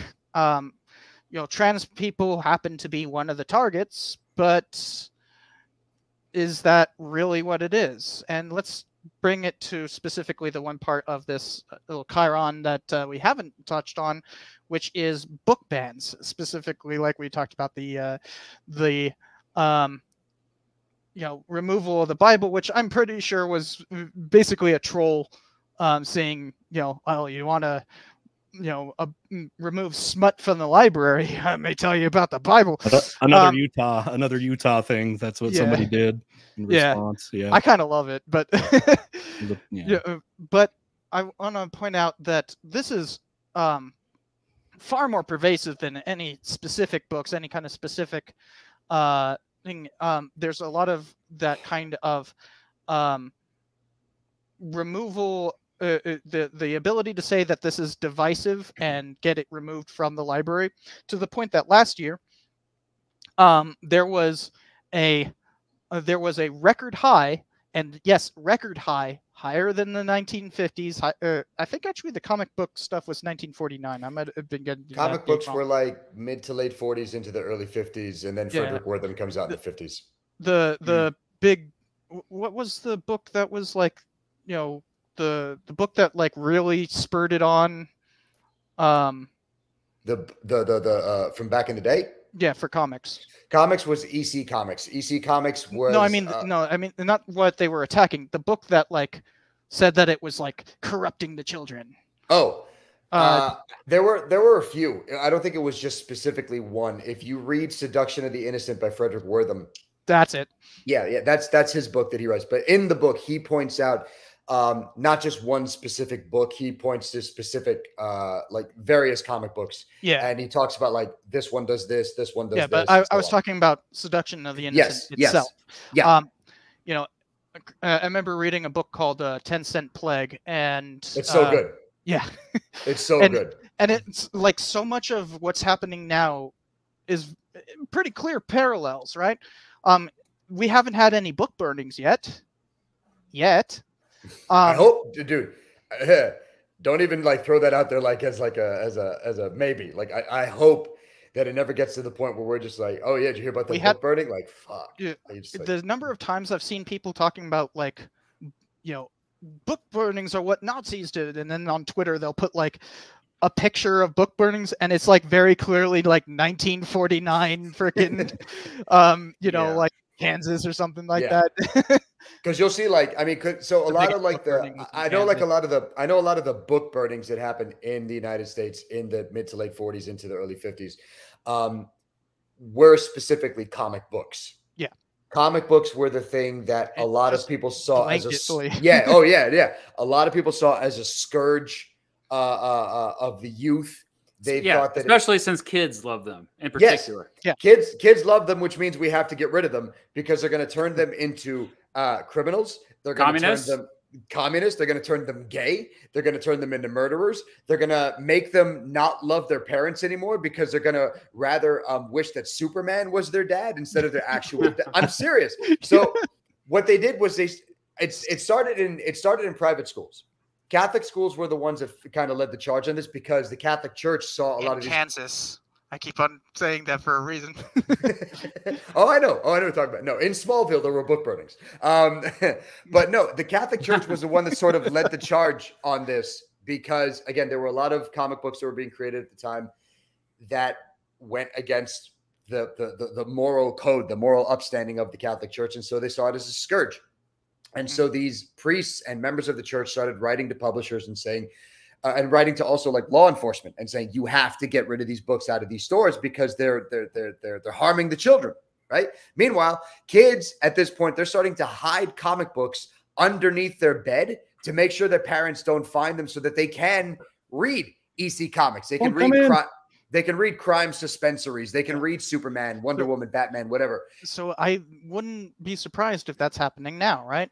It is because we have reached a point that we are actually having more bans per year than back then, and that was really bad. I mean, there were literal book burnings. Oh yeah.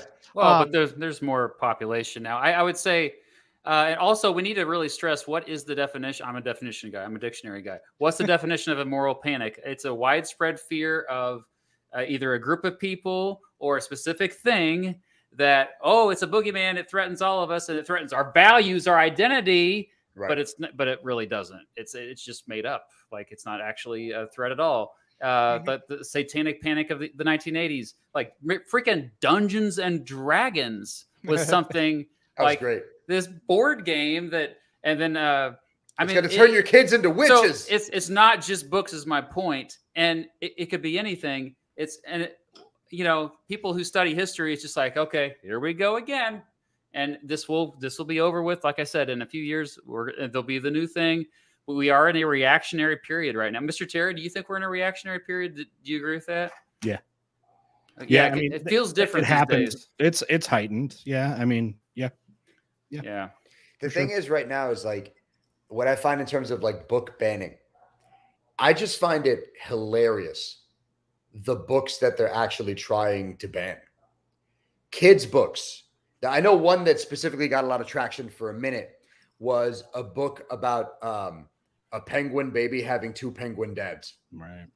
And and they were just like, well, we can't have this in our schools. It's terrible. It's gonna destroy the children. I'm like, it's an animated child's book about a penguin.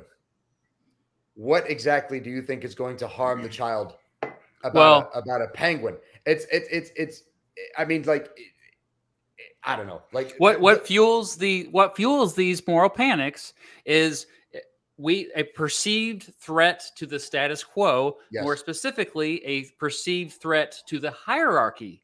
When the hierarchy is threatened, the current hierarchy, oh no, we who have power might be losing power. That's what starts these all of it. Not only a hierarchical moral panic, but a heteronormative hierarchical which is intersexuality. I know that's another trigger word. It's linked to power, though. It's all linked together. Yes. Intersectionality. Did I say intersexuality? Intersection. Thank you for intersex are intersection called hermaphrodites, but there are children watching, son. Calm down. You need to boycott this stream. You need to burn this stream. Burn this stream right now. Take your laptop and toss it into the yard. But there's this. There are some books that are like, for instance, on this. Hold on a second. Get them over here. This shows like some of the books that are being banned, and like, look, I get banning like Lolita, for instance. That is a not a good book. I get it. And it's like, I get that, like, you know, especially in like a high school library, like, why do we want high schoolers reading about, like, you know, pedophilia? They can't handle it. They can't, if their brain is not capable of really processing it, then I understand, okay, maybe this is not, but generally though, I'm a true free speech absolutist. I'm someone who was sheltered heavily growing up. I was not exposed, like I couldn't even watch a rated R movie until I was 18. And I think the whole organization that does the rating system says you can watch it when you're 17. Yeah. No, my parents said 18. I was completely sheltered and it screwed me up. I feel like I'm still trying to catch up as a 41-year-old in my life. Seriously. My kids are not sheltered. And you know what? They are bored out of their minds with a lot of this stuff. Right. They are. Like, the more you expose to kids, the more they're just like, okay, whatever. It's not like you're going to like recruit them to be gay because they saw a gay person in a book. It's all about normalizing something, right? Mm-hmm. If you, Matt, I can totally relate to it because I grew up with immigrant parents. So for me, in my house, no MTV, no rock music, because it was going to lead you down a path of sex, drugs, and stuff that I wish I had when I was younger. But what I'm saying is, so I understand, but here's the thing. It's all about normalization. Moderation in some cases, sure. There are certain things that, you probably don't want to expose like a small child to like too early on. However, because you might traumatize them. Heaven forbid. Yeah. But It's all about normalizing something. If you're normalizing it, if you're not making it taboo, if you're not clutching your pearls every time something comes up, you're like, oh, protect the child. If you don't make a big deal out of it and you actually sit down with your kid and actually talk to them about the thing that they're going to watch, the thing that they're going to read, the thing that they're going to listen to, when they get older, they're just going to go through life going, oh yeah, that's just like whatever. Like it's not even a big deal. If you make it taboo, they're more attracted to it. Yes. If you ban these books, they are more likely to want to read them. It's the cookie jar analogy. If you take the cookie jar and put it on top of the fridge and you tell your kid, no, you can't have these, they are going to construct the ladder out of anything that they can get their hands on and get that cookie jar one way or another. It's the same thing. In terms of like the book banning now, I know a lot of book bans right now are targeting a lot of graphic novels these days.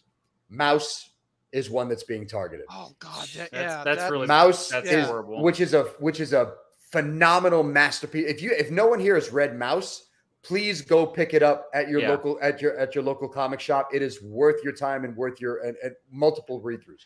Mouse is being banned. V for Vendetta, Sandman, Preacher, like all of these graphic novels and trade paperbacks that are coming out that are very, very, very good stories. Persepolis, which is a graphic novel written from the perspective of a young Iranian girl during the Iranian Revolution and how she made her way through that. All of these books exist to provide you with that different perspective. And on top of that, you're providing a different perspective to kids that want to get involved in literacy, not just by reading the words on a page, but by being immersed in a world that they can visualize. So in my high school, I built our first ever comic book library. In my library, when you come to my classroom, you will find Mouse, Sandman, Persepolis, V for Vendetta, Watchmen, another one that they're trying to ban, which is phenomenal. I get at the middle school level. That's not for middle schoolers. I mean, but again, normalization, but moderation as well. I agree. Like, be like, read this, but when you're a little bit older to understand it. Yeah. I'm not going to take it away from you. Like, if you want to read it, but read it when you're a little bit older, so you have a little bit more understanding of what the main message Alan Moore is trying to present. But go ahead. So we're talking about book bans and that, and not, but. We have discussed what is actually being done. What is the how this came about, how the the specific legislation in that. But I want to turn this specifically hinging on book bans and talk about like how this is being used, how this moral panic, how all of this legislation is actually being used, because in reality, a lot of people who are going to school boards and talking about CRT or how like a particular book is smut and all that kind of stuff. A lot of that isn't so much spurred on by like having a very specific agenda behind it. They're just freaking out because they've been told to freak out.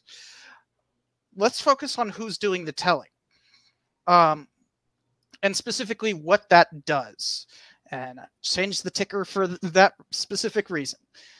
So there has been, I kind of mentioned earlier how this has been a way of rehashing old arguments, right? Bringing back things. We talked a little bit about how like the Lost Cause is making a resurgence. How that Texas professor got fired for speaking out somehow. We don't even know how. And how there's this huge amount of book bans, curriculum approval, all that kind of stuff. But also we're seeing a resurgence of right-wing media in the classroom. Now, PragerU has been in the classroom the entire time. I knew teachers. I know teachers who use it, but it wasn't officially approved. That's something quite different that has happened just recently. We have official approval of right-wing propaganda in the classroom.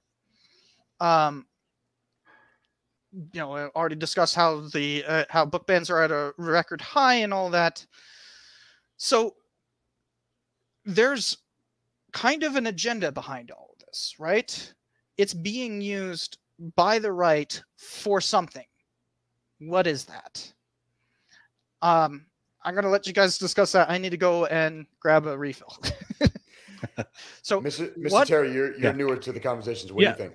I got to eat, so you go ahead, Mr. Terry. That's all right, and I got wheat thins. I don't have shit. Well, I've got liquid bread. Well, I think they believe they think it's to balance out the messaging that's happening right now more than anything. At least that's what they'll say, and hopefully that's the point. They just feel there should be a balanced approach. So if you're going to show this one thing, well, let's also show this other thing. Let's watch this. You're doing something on slavery. Let's show the Candace Owens video on slavery or something like that. So that's what I think that's what they think is the motivation. So. But would you agree that there is then an issue with that both sidesism aspect, right? I mean, yeah, of course you can always say like, well, what about it's whataboutism, right? Well, if you're going to talk about this, well, then what about this or what about that? I mean, you could do that all day. Sure. But in doing that, though, you remove yourself from the actual argument at hand, and you try to focus on, I believe Matt, like in his straw man argument video, put it perfectly. Like you're focusing on something that is not the main aspect of the argument, but you're instead trying to deviate so that you can keep some sort of like circular motion going without ever getting to the root cause. Sure. And to me, like that then becomes the problem. Well, okay, if we're going to teach about slavery, let's focus on a part of the curriculum in Florida.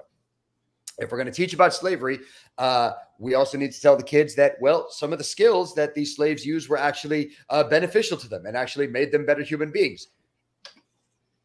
Okay, I'm pretty sure James Hubbard, when he was enslaved by Thomas Jefferson, didn't want to make nails all day and then create charcoal at night so he could try to raise money to escape to Alexandria and to Washington, D.C., only to get caught at the last second and then beaten and flogged while Jefferson watched.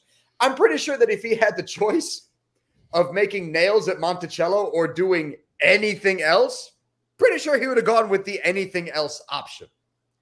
And like, I don't know. Matt, what do you think, man? I would say at the root of, if we want to get at the root of this, I mean, systemic racism is something that I would say the vast majority of folks who lean to the right, they say that systemic racism does not exist. They actually firmly believe that, contrary to all the overwhelming evidence that shows that it does exist. And so that on top of, I mean, obviously in schools, that's what we have been teaching, that, they don't also like this, I guess, for lack of a way of putting it, postmodernism. It explains a lot of the rise of, pseudo-intellectuals like Jordan Peterson. Like, I'm a pseudo-intellectual too, by the way. Excuse me. I pretend to be smart. I'm not really smart. Anyway, but postmodernism freaks people out too. And so if you want to even get even more to the root behind that, I'm going to sound like a broken record here. I think it's like it's a threat to the hierarchies that we've long seen established. And at the top of those hierarchies, I'm not going to like name specific groups, but we know who they are. We know who has overwhelmingly in the United States, who has the power currently in society. Right. And when we see hedge your bets with majority of power. Yeah. So the whoever threatens that, and if you're teaching the truth, when students find out the truth of what's happening, and a lot of times they're finding this out on their own. Teachers are not even like saying a lot of, like, they're not even saying like, you know what, here's what's really going down. Let me tell you about Fred Hampton, the FBI, all this stuff. No, all the like teachers are just like, say, hey, here's some primary sources, here's some secondary sources. Correct. And they're really just facilitating it, right, Mr. Terry? Like we're not. It's not like we're spoon feeding them information. We're just saying, here's where you can find the information. The kids they're smart. They're figuring this stuff out on their own, and so the kids are waking up to. And that's how that term woke first came to be, as a not as a pejorative, as a positive thing. That they're waking up. Oh yeah, these hierarchies are unjust, and so this is the backlash to that. That's my theory anyway. I think kids are a lot smarter than their parents think they are. Yeah, they are. Kids know that. I mean, they scroll through their social media and stuff, and you have a conversation with your kids. They know like so much of what they get is bull crap. They get it, and it just makes them. Yeah, they do get that. But that's why I love teaching AP. Yes, like I teach AP World History, and literally that's the job. Okay, here are 7 sources on this topic, and they're designed to be contrary to each other. Read them, come to your own thesis, back it up using the documents. Boom, there you go. Okay, and you cannot tell me you can never argue that is indoctrinating or pushing a narrative. It's actually the exact opposite. And we can show them a PragerU video too.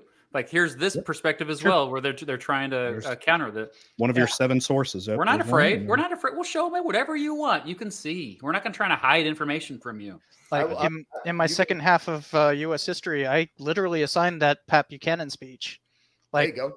And it's not like I come up and be like, this guy's a complete douche. He is. Like no ifs, ands, or buts about it. But that's not my job. It's not my job to be like, look, I'm going to assign this like hateful assholes that but you're going to read it anyways because damn it, I assigned it.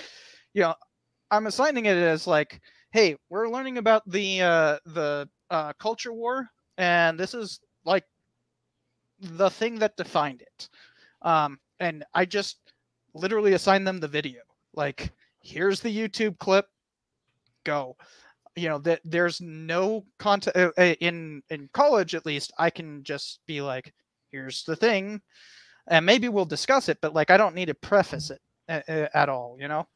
I think at the high school level, you do need to do a little bit of prefacing. Like, for example, in my A-Push classes, I assign students the speech from John C. Calhoun, Slavery is a Positive Good. Now, I don't just give them the document and say, read this, have fun. I do have to provide a little bit of context as to why John C. Calhoun is making such a speech like this on the floor of the House. Because if I just give them this speech and go like, what do you think? They're going to be like, do you hate people? Like, it's just like, why are you giving this stuff? So you have to also remember, like, depending on the grade that you're teaching, depending on the course that you're teaching, context and understanding is necessary. But you're right.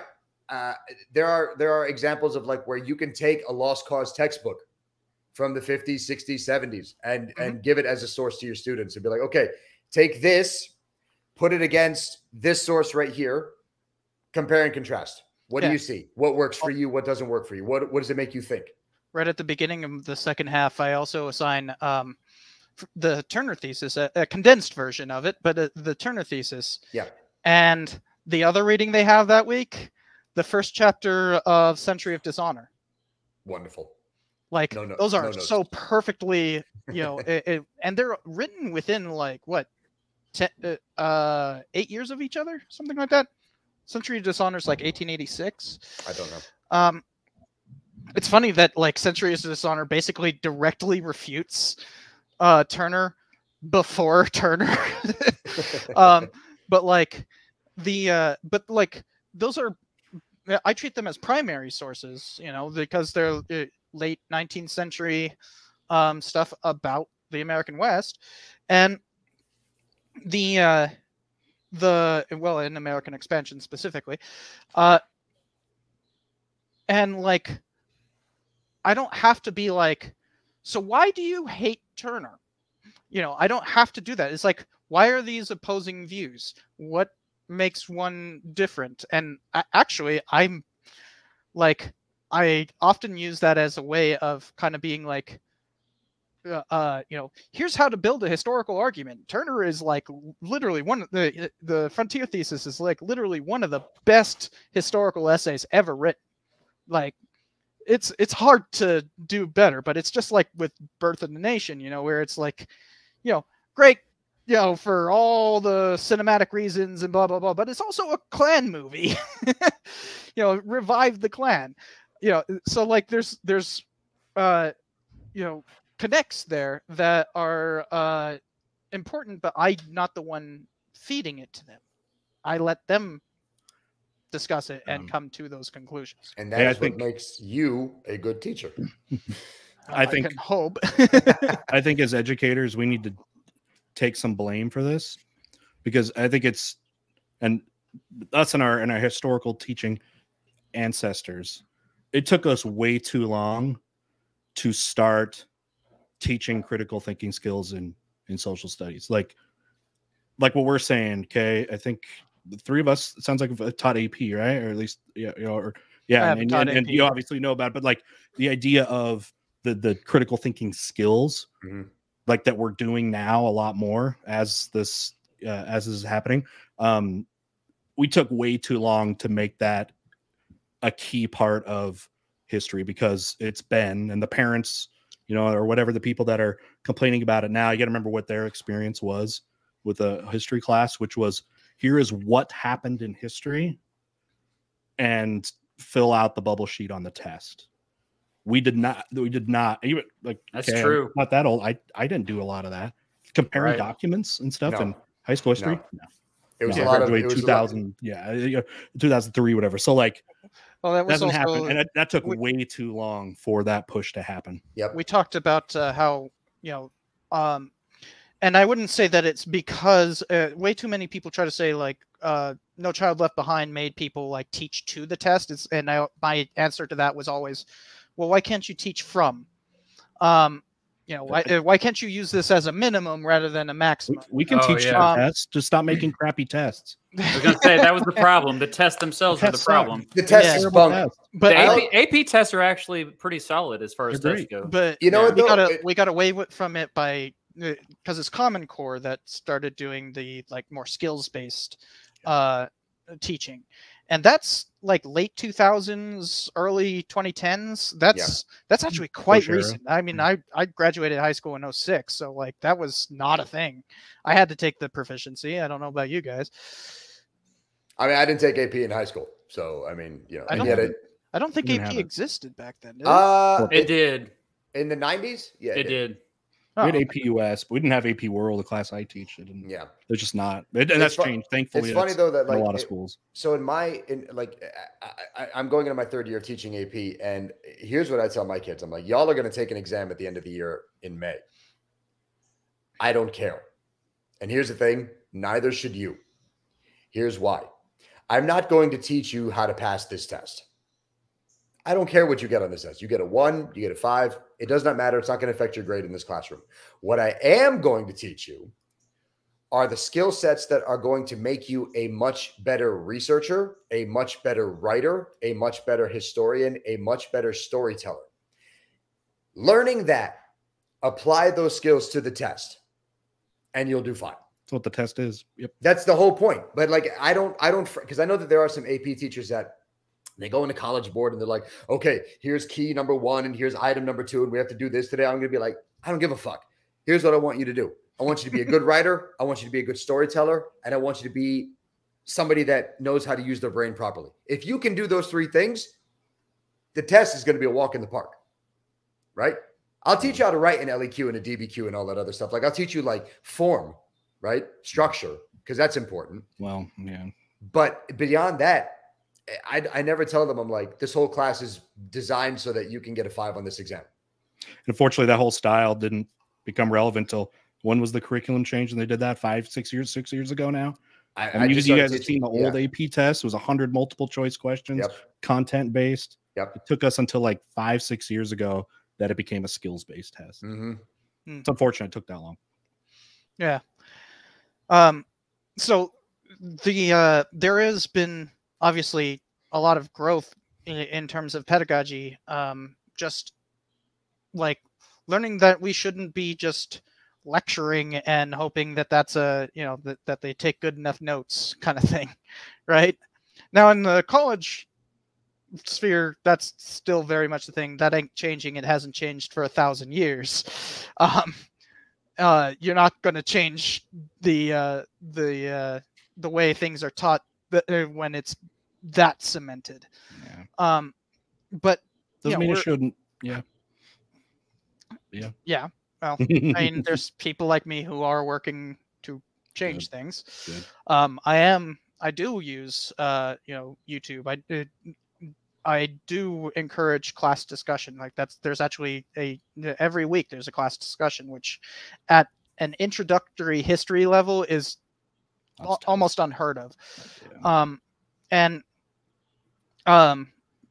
Although the first half there's like no YouTube videos because, well, they didn't have video cameras in the 18th century.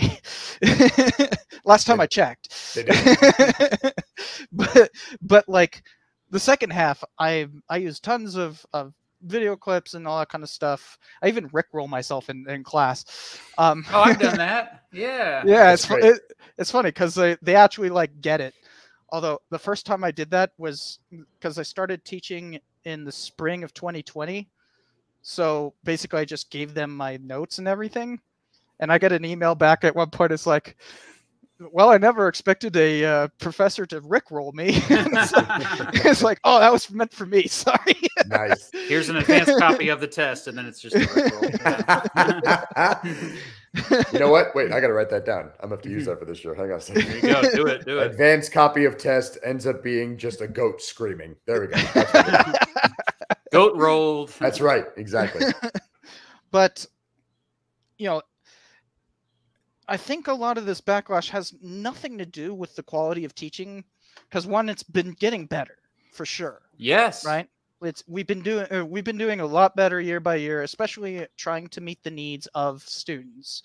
As you're saying, Ms. Cherry, you know, like it's changed recently, but that's not what they're complaining about. They're not complaining about like new pedagogical styles. They're not talking about, you know,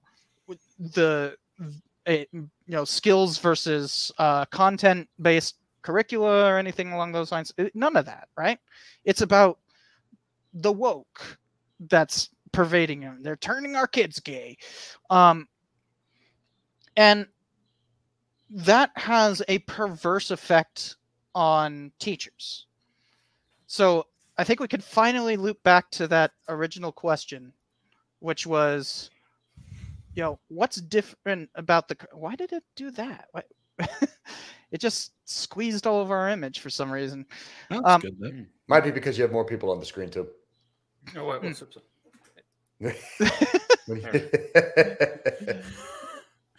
I'm sitting beneath you, Matt. Well, I removed the ticker and then okay, I know. Anyways, you know, what is different about what's happening here? Because, you know, this is you could tell we are all very passionate about teaching, and you know, we have these high hopes for what we can do in the classroom, and it has nothing to do with like trying to indoctrinate the children. It's like, you know, we want to inspire like historical thinkers, right? So, and that's getting chilled regularly. All of this stuff has this chilling effect of there's record lows in terms of teacher employment. There's you know, record highs in terms of parents removing children to be homeschooled. There's a you know, there's going to be this steady move to just teaching from the book and all that. So what's different, and why is this so powerful compared to all the previous attempts that we've discussed? I have an idea.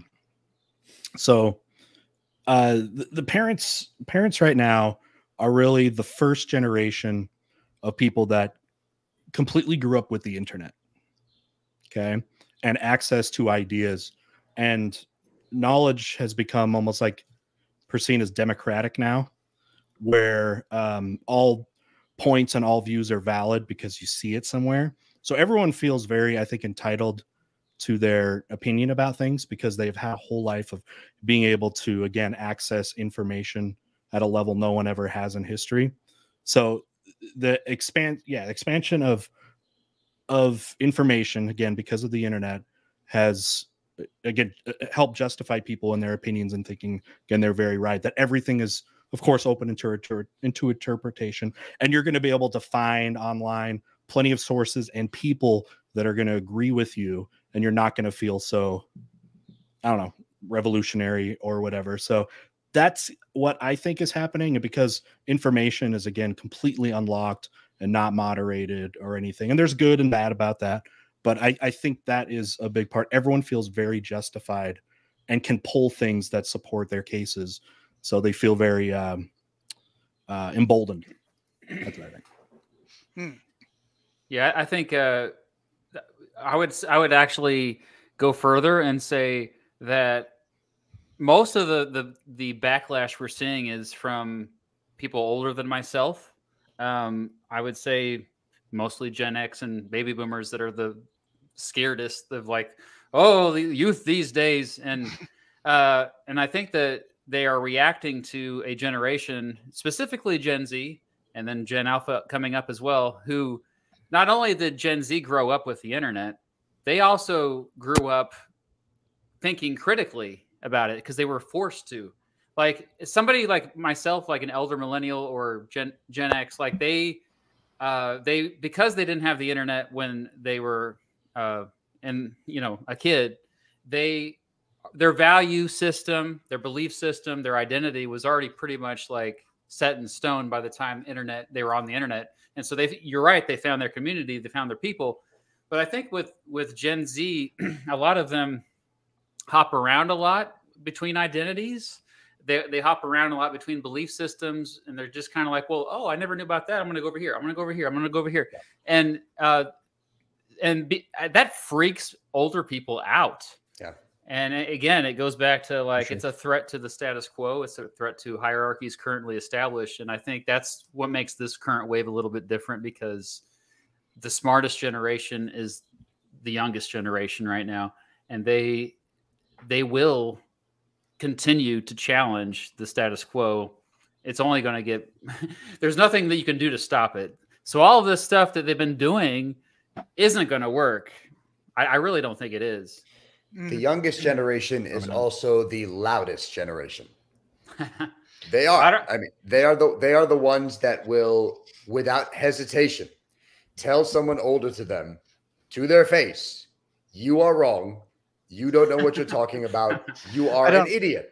I don't know if that's I don't know if that's particularly unique to Gen Z. It's not. Well, I'll say this. I'll say this. I was a little punk too. You know? But I'm not. Well, no, I'm not talking about '90s Nirvana teenage angst shit. What I'm talking about I left a copy of freaking Emma Goldman on the drill sergeant's desk. What I'm saying is this. When I say loudest generation and most brash generation, it's not that they're just getting angry to get angry. Right? They're getting angry, but they're also equipped with facts. Yeah, they're also coming to the table with knowledge. And I will point out, I'm saying that, you know, the willingness to counteract authority, that's just youth, right? It is just youth. But what I'm saying is that the youth of today is definitely a much different youth than you, than me, than Matt, than Mr. Terry. Because they don't fall for bullcrap anymore. They're not as easily manipulated as that's what I'm saying. I was easily manipulated. So I still am. I was kind of getting at something there. Because, you know, it's not about like that they're more rebellious now. It's not that they're like more experimental or anything along those lines. It's not that there's something particularly different about like some inherent characteristic of the generation. As Mr. Terry was pointing out, it's that they're better informed. That's the point that I'm trying to get at, is the fact that it's a loud generation, but they're coming at you with knowledge because they study. They look at, not necessarily study, but they look. They are aware of the world around them. They are aware of. Name me another generation that could literally convince a presidential rally that he had sold out a stadium only to fill it maybe not even a quarter full, because they figured out how to game the system, buy all the tickets, get all the tickets, and then leave him with only about maybe 2,000-3,000 people in the stadium that could see 20,000. That's knowledge that you have to have. Wasn't that actually here in Albuquerque? Was it? I think it was. Okay. Well, hey, you got. Was that you, Cypher? Yeah. but you're right. But And that was in 2016, I think. Yeah, but so I wasn't here yet. What I'm saying is like that's the point that you got at is what I was trying to ultimately get at is that this is a louder generation that has no problem being brash, that has no problem standing up. The only difference between us and them when we were kids versus these kids now is that they're coming equipped with receipts.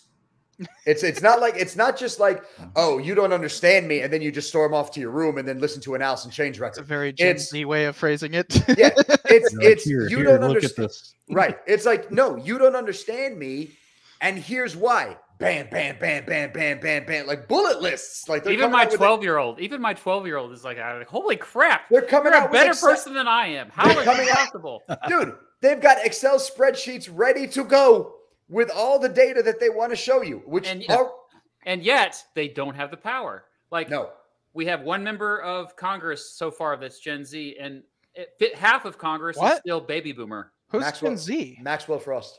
He's from technically, Florida. Although I would argue he's the younger millennial, but still, yeah. Like half of Congress is baby boomers right now. Yes. It's insane. Like they're holding on to power. We have a silent Gen president. Oh yeah. Hey, silent Gen's more based than baby boomers. Just saying. Shout out to all the silent gens out there. You know who you are. I see you. They're not in here. They'd have to they'd have to understand how to use the keyboard. but I'm being ageist.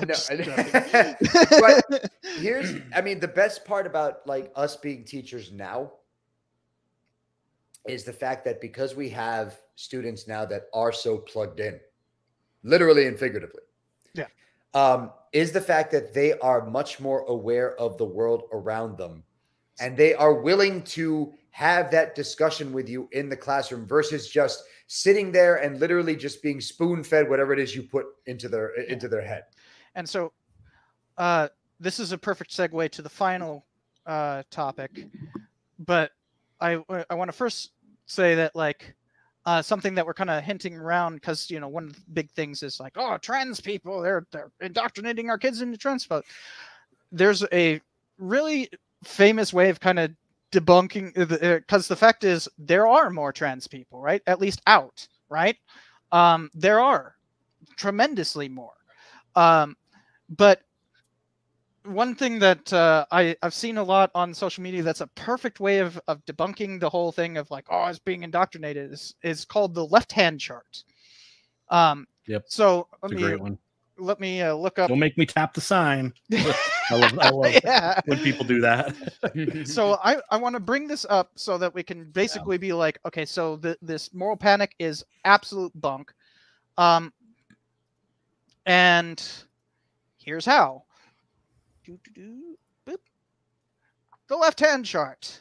So people in the early 20th century were at an all-time low in terms of there was something in the water in 1908.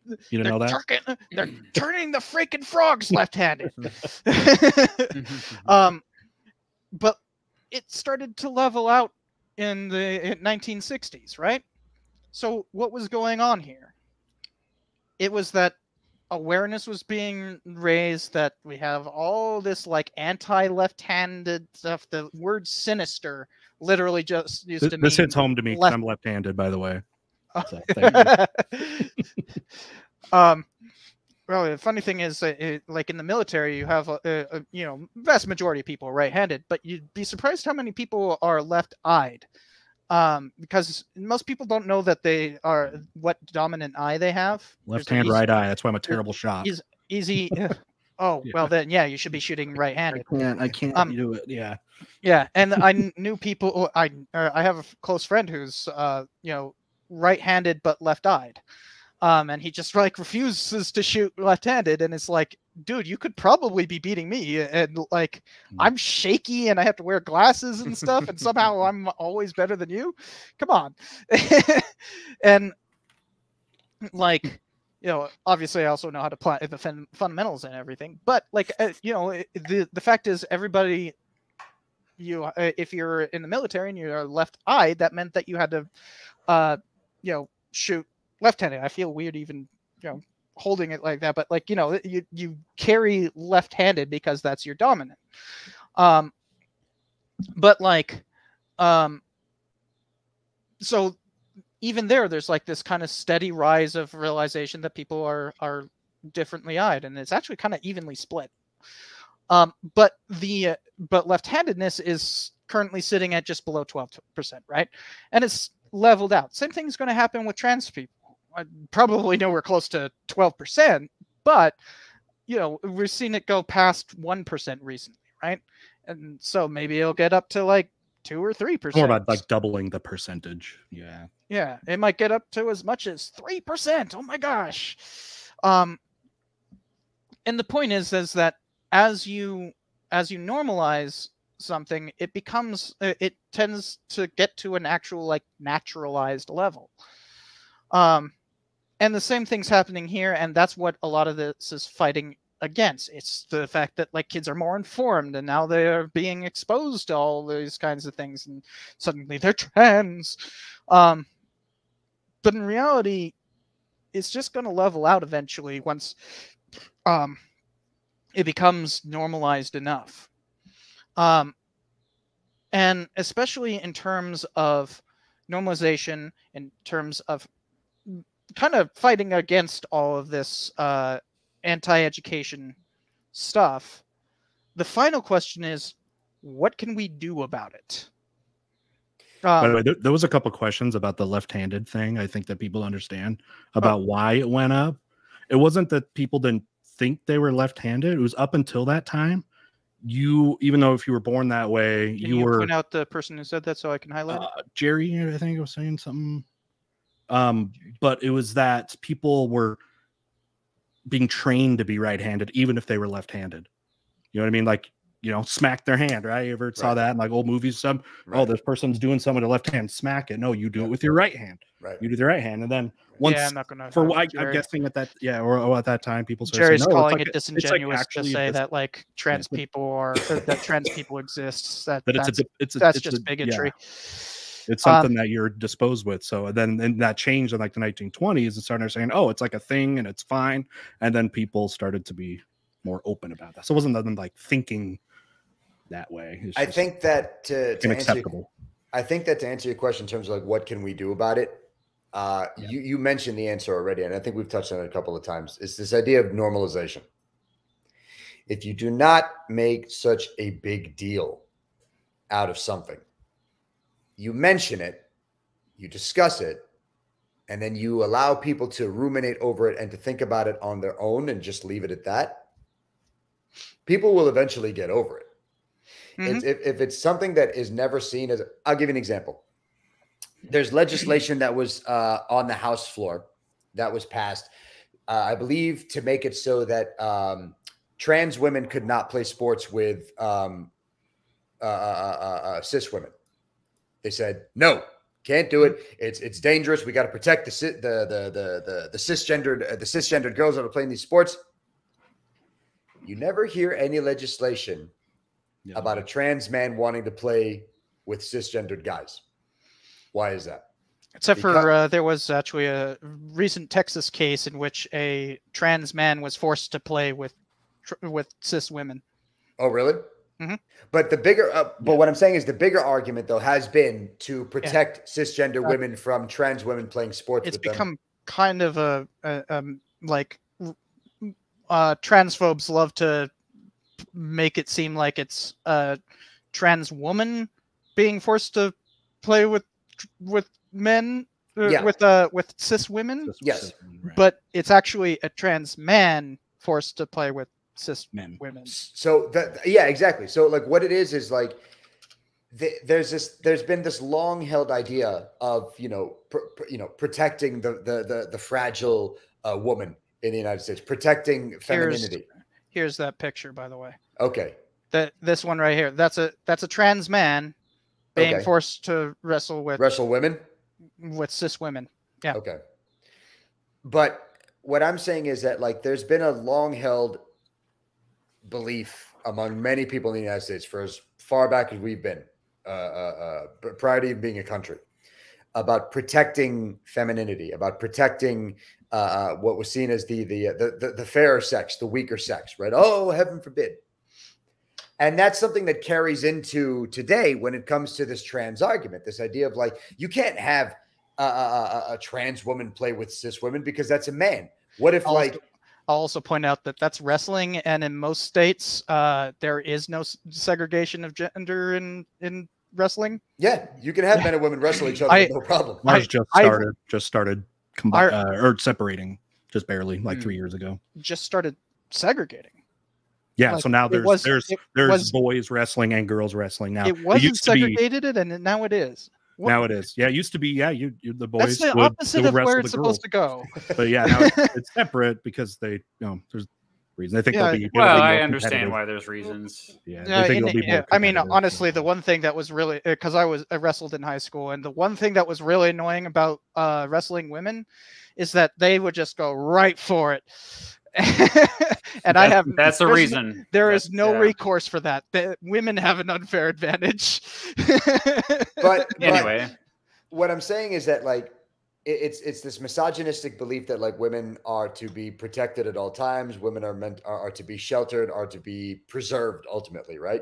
But they're also meant to be someone who stands by your side as a support system. They're not meant to like be front and center, right? The spheres in which women are supposed to exist are meant to be more the private sphere versus men, which are meant to be more in the public sphere.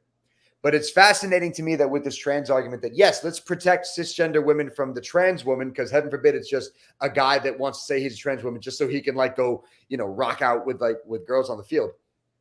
But then the opposite argument of like having a trans man play with cisgender men isn't talked about anywhere near as much. So the argument basically is like, you could have a trans man go play football and be a D lineman if you want to. No one's going to question that. Well, like, I showed you an exact case, a rather famous case of exactly a trans man not being allowed to play with cis men. I mean, I'm sure there are specific cases, but I'm saying that the larger argument is that cisgender women are the ones that have to be protected from trans women because it's a danger to them, right? They mask it under the idea of, oh, well, it's unfair because a trans woman, biologically male, they're just naturally going to be stronger, naturally going to be faster, yada, yada, yada. But then like if a trans man wants to go play football with these biologically stronger, faster beings. Let's get off of this because I've already shown you that there are very clear instances of exactly the thing that you're saying that doesn't happen does happen. No, I'm not saying it. I'm not saying it doesn't. But the bigger point here is not, look at the whether or not they like trans men or women. It's actually has nothing to do with that, right? Right. That's his bigger point. Yeah. The bigger point is ultimately like just normalization, like we've been talking about, is the thing that leads to lessening these moral panics that we're facing on a regular basis. What do we do about that? Well, I mean, I think that by normalizing it, the first thing you have to do is you first off expose these topics to students, expose these topics to the public, but instead of trying to rile them up, you ask them to think about these topics. Let's engage in conversation. Let's engage in discussion. What makes you hate this thing?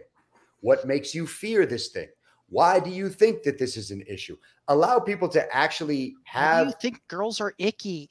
But allow people to have a forum like we're having here, right?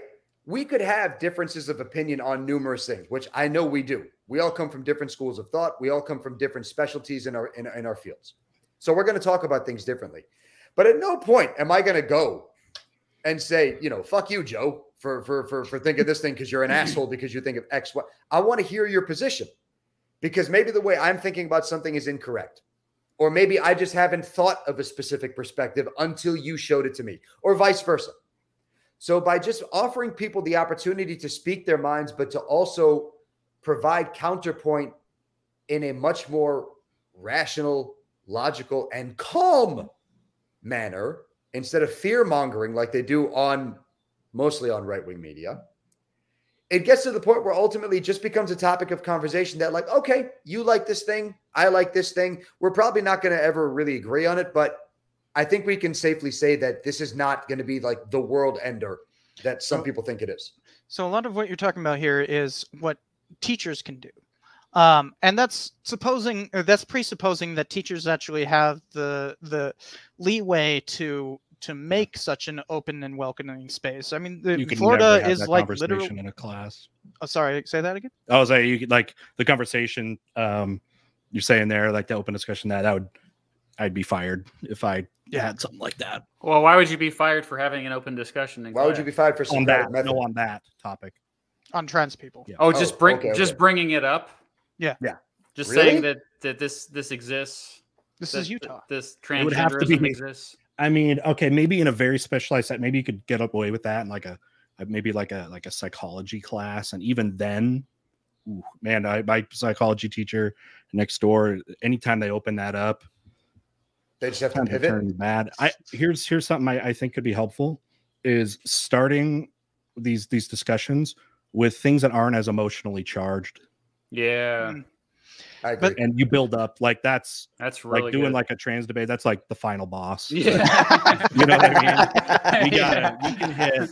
Yeah, hit And those. fight, total combat. That's Mr. Excellent. Teachers, we can I think can really scale those kind of things with. Sure. You start off fighting the racist, then you start off, then you fight the homophobe, then you get to the transphobe. Exactly. Okay, so like, yeah, I agree. That's a really good way to, because like I think all of us would agree that one of our goals is to spread empathy, to teach empathy, like because it does have to be taught. I can't stress that enough. And the even bigger goal of spreading empathy is survival of our species. We have to constantly think about that. Like every human being, we want to have the same rights. Most of us say we want equality. And so what that means ultimately is that it doesn't matter who you are, what your beliefs are, what your identity is, what your religion, background, whatever. You are a human being. You have human rights. And so the focus on human rights, I think is the most important thing a teacher can do, because it doesn't even matter what everyone gets behind that. Yeah, everybody does. Yeah, we all on board all of a sudden. And then the more we can expose students, like, okay, maybe transgenderism is off the table, fine, but that doesn't mean a bunch of other stuff can't be on the table. And again, it's just informational. It's just like this exists.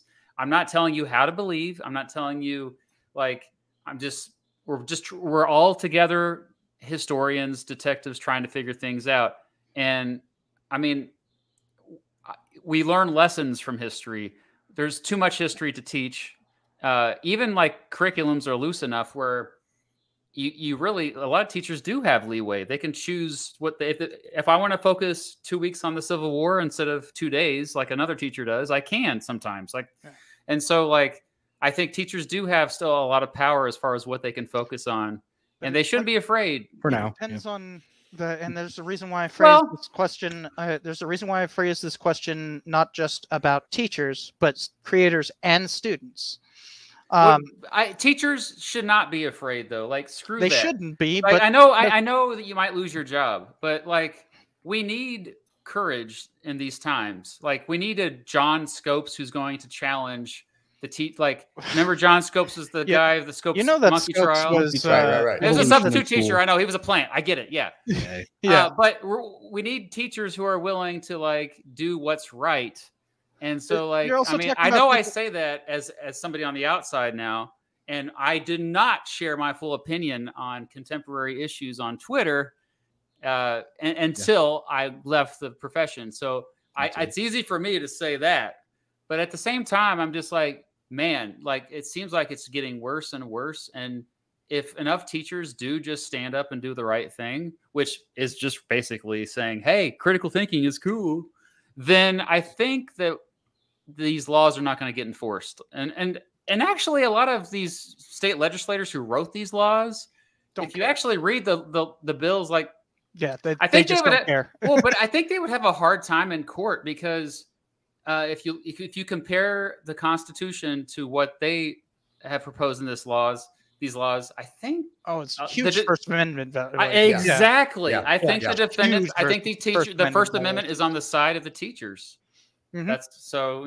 And like there's like I agree that teachers, we should have some teachers who are willing to sacrifice their jobs, but once again, that's their job, you know, that's their livelihood. Yeah.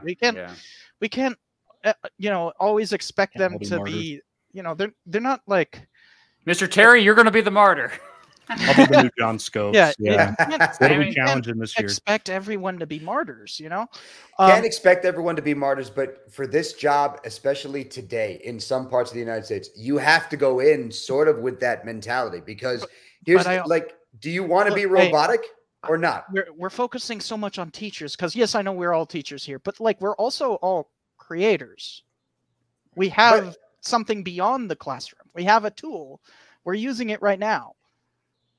I think we don't need martyrs. No, you don't need. Well, but here's the thing. Matt, Cypher, you guys are. It took you a long time to get to this point, and you guys have busted your ass to get to the points that you're at. But you now have built and established yourselves large enough audiences to where you can command a larger space in the, if you want to call it the HistoryTube space, so to speak, where you can have these conversations and talk about these bigger topics as a whole and really not have to worry about as much. I do. Well, I'm still looking for a job. You're still looking for a job, but what I'm saying is if you decided... I might have lost a job because of that. But if you decided tomorrow, though, because of your subscribe, which fucking sucks, by the way. That does suck. But if you decided tomorrow that you wanted to go YouTuber full-time. Florida, applying to Florida. Yeah. But if University of Florida? I'm not going to say. Sorry, I don't mean to derail this. That No, sounds it's really, fine. whatever. I'm not going to say it. Later. I'm not going to say which one, but missed. yeah, it was anyway. a state school in Florida. But what I'm saying is, if you decided tomorrow, got to the interview stage. That was my cat. If you decided tomorrow to go full-time YouTuber, it wouldn't be the end of the. It wouldn't necessarily be the end of the road. I didn't really have a choice in the matter. I just am now. But what I'm saying is, like, that's not necessarily going to be like the end of the road for you. You know what I mean? For Matt, it's the same thing. Not going to be the end of the road for you. For smaller creators, though, that don't have as large a subscriber base, that don't make as much money, that can't make as much money through the platform, they are not going to have the ability to make the type of messaging and make the type of content that you're gonna make, and have it large enough to and have it have as much of an impact. You know what I mean? So, where am I going with this? Ultimately, I think as a creator, you have to, I think, sort of go into it with a sort of pseudo martyr mentality. Because you're a creator, because you have autonomy, because the only person that can dictate what you put on your YouTube channel is you then have to decide, okay, what kind of stuff do I want to put out for an audience to consume? Do I want to keep it safe so that somebody might find my material and potentially give me opportunities outside of the YouTube sphere? Or do I actually want to go like balls to the wall and do the deep dives, and expose a lot of history that isn't talked about as much in the classroom, so that I can expose people to this type of history? It's a balance. It is. I mean, it is a balance. That's what I do. Like I talk about to Knowing Better about this, because Knowing Better, who was in the chat earlier, he does like go all in and on these topics that are more controversial and kind of show a darker side of history. And like, I choose a lot of times to choose the safe bet. And it's like, well, because now I have bills to pay, family to feed, whatever. And so but at the same time, what feeds our souls? Yeah. Like, I'm going to make a video, and I know Cypher's already done this, but I want to make a video about systemic racism as well. And also we need more voices other than white dudes. Obviously, we've talked about this before as well. I mean, there is a growing amount of... There's a lot of similar complexion here. Yeah. Am I the darkest one here? You can't tell, but I'm actually pretty tanned right now. Oh, right on. It's just like there's a white screen in front of me. see, like difference in white. Oh, here. yeah. But anyway, yeah, there's a growing number of female, especially HistoryTubers. And if you come across one, support them. A lot of them have obstacles that we don't have to worry about. People of color, obviously, like are a lot of I notice a lot of people of color who are social commentators end up delving a lot, crossing over into our territory as well. They go into a lot of historical stuff. That can be a huge problem, though. It can be, but at the same time, we need to collaborate with these folks. Yeah, it's the bridge. I don't know. I prefer to keep it within educational spaces than trying to reach out to, like, I don't know. I tend to cross over a lot with like lefty tubers, and like I'm not really interested in doing collaborations with a specifically political outlook. That's not what I'm interested in doing. Well, apparently, but Mr. I was so Mr. looking Beast forward are to your best friends. collaboration with Charlie Kirk. Charlie Kirk. I swore up and down. I'm like, Cypher and Charlie Kirk. What other video would I want to watch? I mean, we might collaborate in the ring. Michael punch for punch with that douchebag. He might collaborate with my fist. Yeah. But I think Matt's right. And Mr. Terry, forgive me. I personally have unfortunately been away from YouTube far too long. And I hate that I've done that. But in turn, like, you got History Channel though, dude. But you know what though? Like, I mean, it's great that I get to do that. But the only reason I got to do that was because of this. Yeah. You know what I mean? But like for for your channel, forgive me, man. I'm sorry, and I'm gonna check out your channel. But like, how many subscribers do you have, guy? 365,000. Fuck me. Well done, dude. All right. Watch your language. Hey, man. All right. We've said worse. Okay. Give you detention. But what I'm saying is, happily, you want me to spend an hour in the library after school? I'm down. Happily. Oh, and that reminds me, I will put your channel links in the description below. Yours isn't there because you didn't say yes prior, but they will go down once I can add it. Mr. Terry afterwards. It's easy. Yeah. But the fact that you have that many subscribers, and I know we want to wrap this up pretty soon, but I just want to get a little information from them. Because you have this, I know you have this many because you have that many subscribers. Do you feel a sort of a larger sense of responsibility in terms of what it is that you present on your channel versus what it is that you do in the classroom? Because on your channel, 365,000 subscribers, that means you're going to have that many more people watching just because of the amount of feeds that you're in to begin with. And I imagine that people might use you in classrooms as well. So do you feel like a larger sense of responsibility on YouTube, or do you feel a larger sense of responsibility in your physical classroom? That's interesting. In the class, yeah, for sure.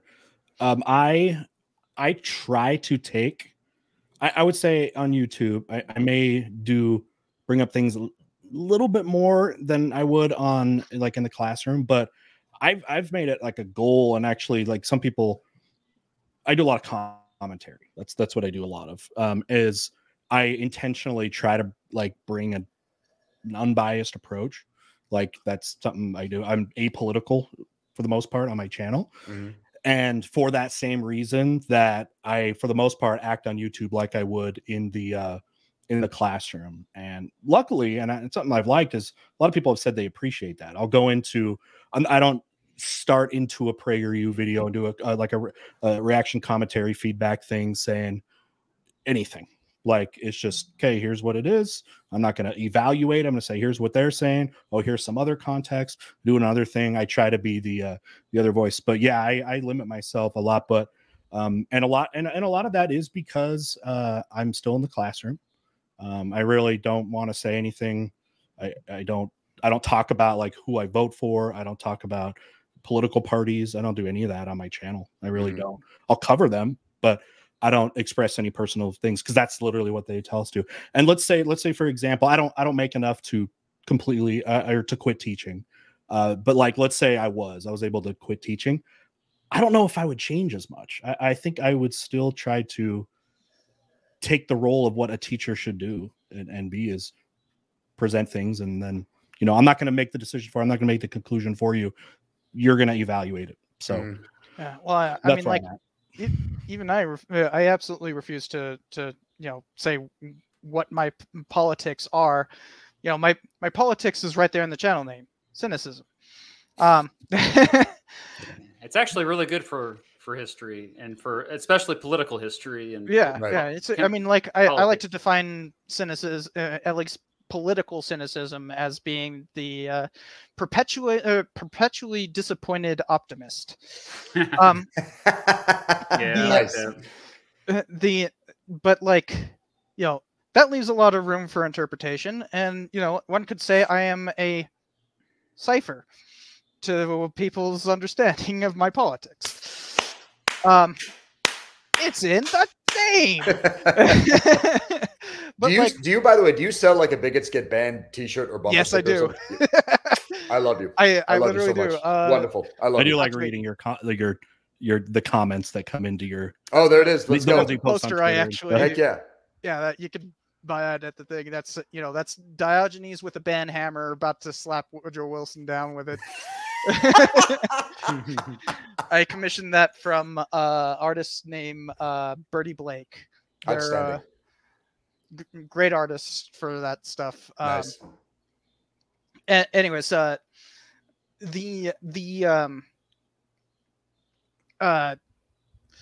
getting back onto like this kind of,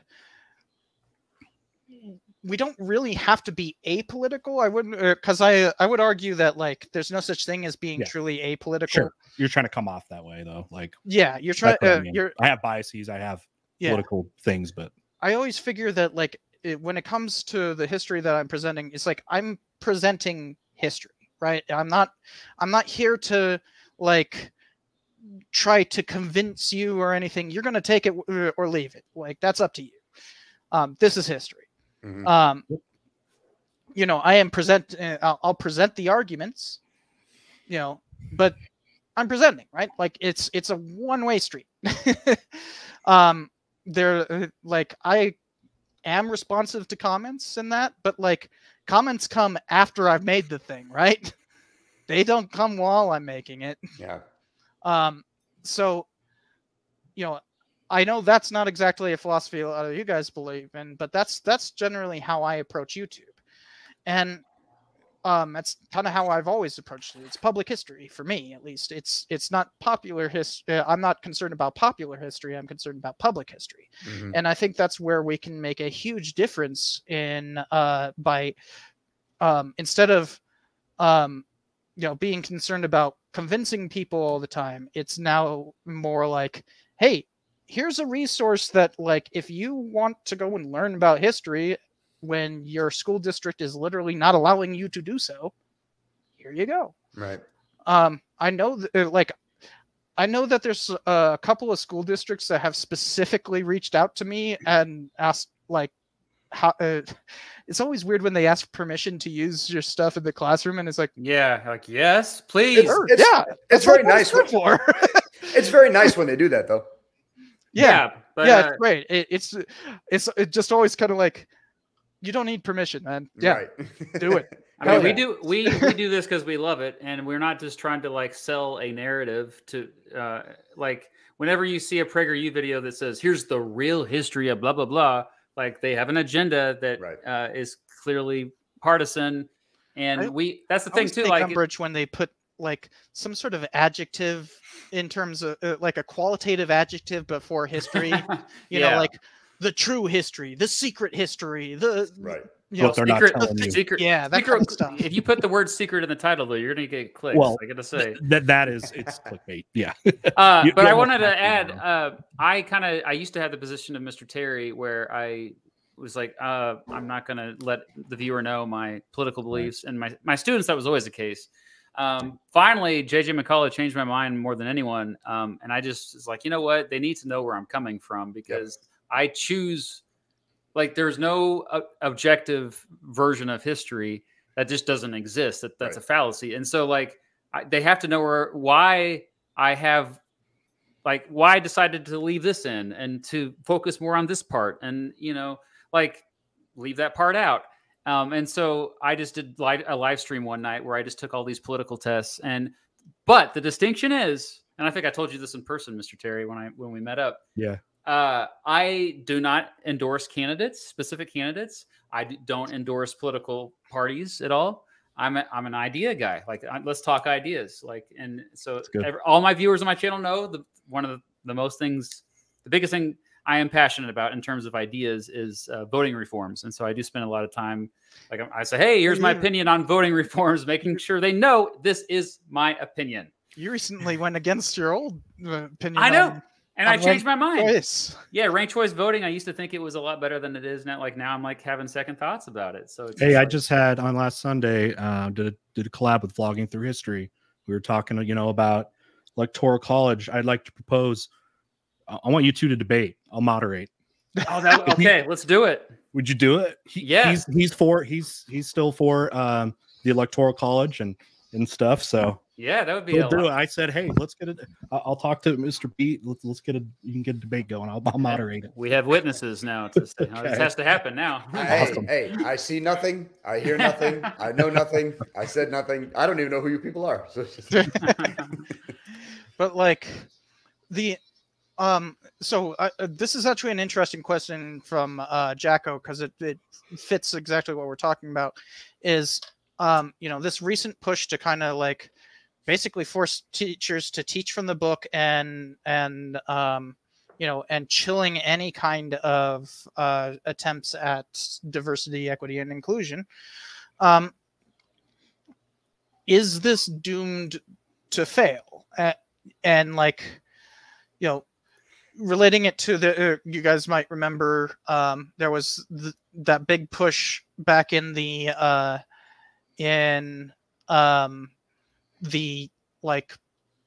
late 90s, early 2000s, a lot of that like creationism, trying to teach the controversy and all that kind of stuff. And that's actually still on the books in a lot of places.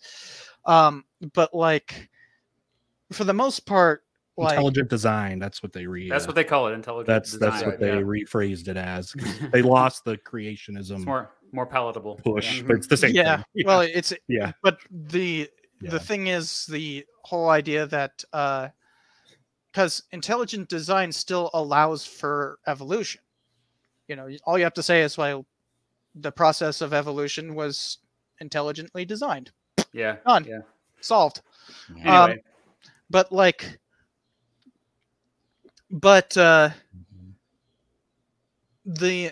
The push to basically teach the controversy rather than like actually just teaching science, it has basically gone away, right? Like, they lost. Creationists lost. So will we see the same here? Probably. Yes. Yeah. Yes. And I would argue that it's because what we do here, that like students have access to YouTube, right? Like, you can't take that away. Well, but also the people that, like, okay, I just made a video about this, so I'm sorry, And but thank you, Historian Nook. I made a video about, essentially it's media literacy, but it's like, how do you know something is true or not? And just my shortcut to my theme, by the Good way? video, by the way. and not as good as I wouldn't want, but Figured. but thank you, Mr. Cherry. It got the point across, though. No matter what. I had too many dad jokes. Anyway, that was That's the problem. every video. I got so many complaints, like, Mr. Pete, you're trying to be funny, just get to the point. Shut up. Anyway, but yeah, like my thesis of that video essentially is we, over time, we start to finally pay attention to the people who can predict the future.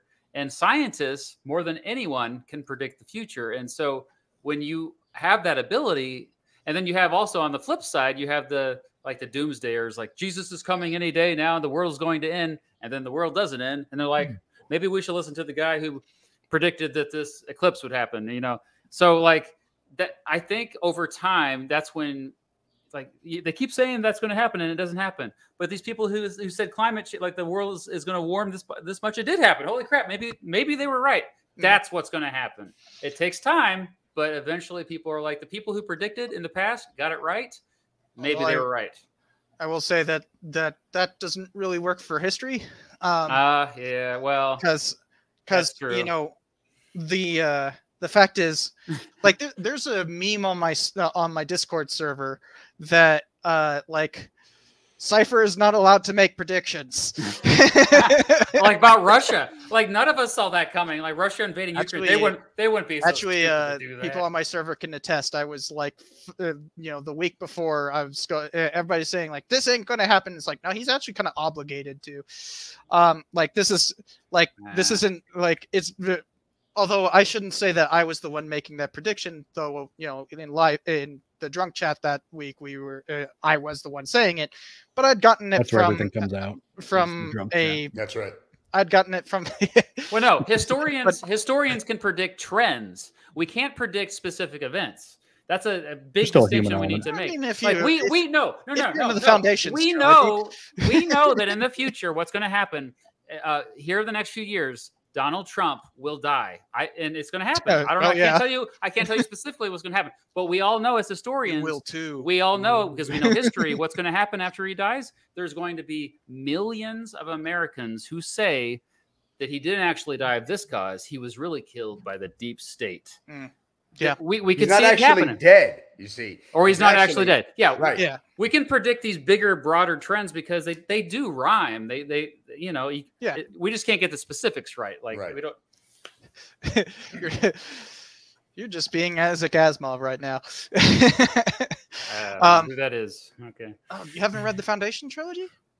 No. It's a sci-fi author. Bruh. I gotta check it out. Okay, I'll check it out. I'm not a big sci-fi person. I'll write it down.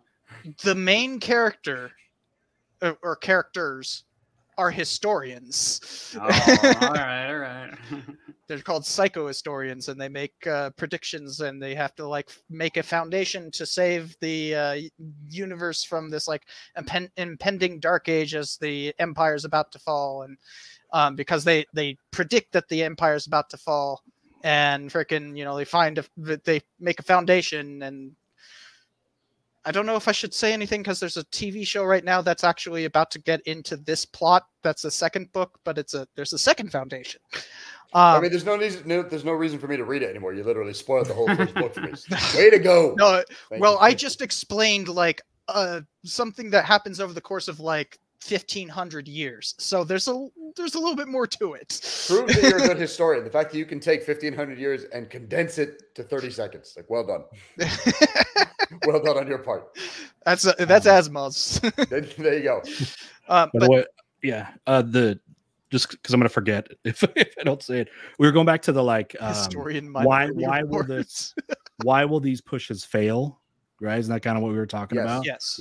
I think the big thing is, and I think you could probably say it for all those other things we were talking about why didn't the creationism thing work, or that kind of stuff, is like the kids we're talking about, they're exposed to this stuff. They don't have a problem with it. They really don't. Like, right. Like I can, even in a conservative place, where I probably have, a gay or transgender student probably in every class. Right. And when you talk to other kids, if other kids talk about it, they don't care. Right. They really, like, some do. Yep. They do it. They don't care that much. It's not like a big deal because they have to be taught. They have to be taught to care. Yes. Yeah. And they really don't. They kind of go along with their thing. So if it doesn't come from that, because it's the people, the parents and stuff that are the ones, but like, they don't care. The kids aren't out. You're not seeing kids out protesting and picketing and going to the school board meetings. That's not what it is. So if they're not going to care, you're seeing kids doing exactly the opposite. You're doing exactly the opposite. Yeah. We're having walkouts. I see walkouts all the time in my state about things like that. So if they don't care, or if they feel the opposite way, how is it ever going to be long-term successful to have these changes made? And you up to the third part of the question right there. And students. Oh, yeah. Okay. Because I think that's actually like the main thing. The main takeaway is that like, this is not like, all of this anti-education stuff isn't really about like, changing students' minds, or really even like, stopping the transgender ideology. It's about scoring political points, right? And it's gonna harm transgender people for sure. You're going to see a little bit of attempts to to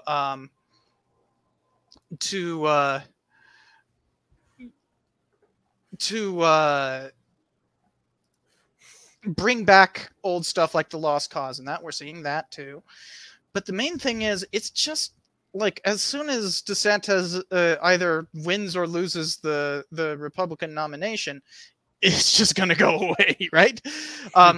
Like if we have a Republican president in 2025, all of this is gone.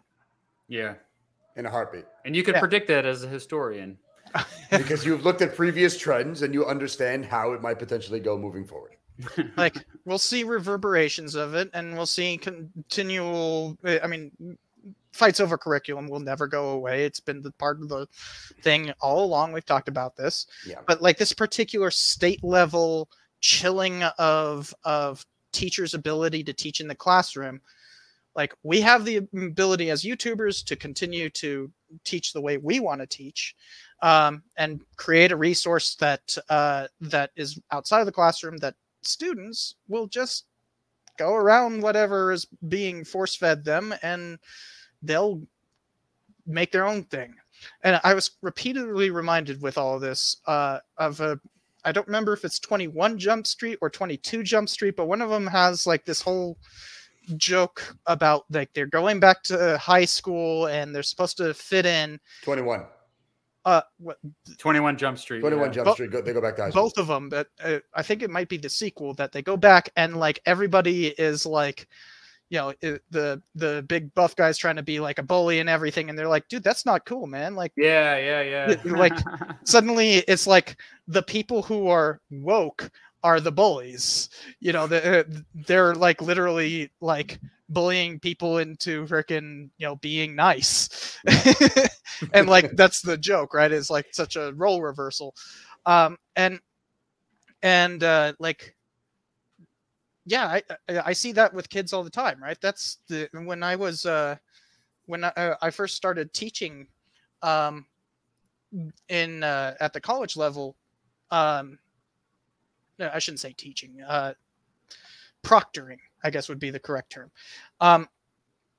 You know, it was a very different thing, and this is in California, right? I was at Cal Poly in 2015. I was proctoring, 2014, and and I've seen this major shift in terms of just like what they're writing, what they are concerned about. And yes, of course, they've always been fairly left-leaning at the college level. That's just what college kids are. But the concern over social issues has moved from, you know, like I have a particular political perspective to like, let's just stop all of this hatred. And that seems to be where the kids are going, right? I think it's just because students today, I mean, I'm looking at it just from the high school perspective, obviously, but high school students today are just so inundated with all of these topics, with transgenderism, intersexuality, asexuality, and then other topics beyond that. And that at this point, they're just so used to it that they just see it as their status quo, which counters all these right-leaning folks who say, "Oh, it's a social contagion." Like, well, how is it a social contagion when it's like just like getting gas at the gas station? Exactly, it's just something that's there. It's a social contagion for who, right? If you again, right, like what Miss Terry was saying. You're inspiring nightmares. I don't know what that's referring to. Probably something you said earlier. Yeah. But you're right. Like they keep saying social contagion, but then the response to that is, okay, social contagion for who? Right? It ain't the kids. Kids are like surrounded by this stuff all the time, and it's like they can catch transgenderism, like it's like this sickness they can get. Like it's so like illogical. If you just think about it for more than a couple minutes. And the thing is because students are so, I mean, we keep using this word, but I feel like it's the most appropriate term. They are so normalized to all this. Yeah. I mean, It's think about 2015, when gay marriage was made legal by the Supreme Court.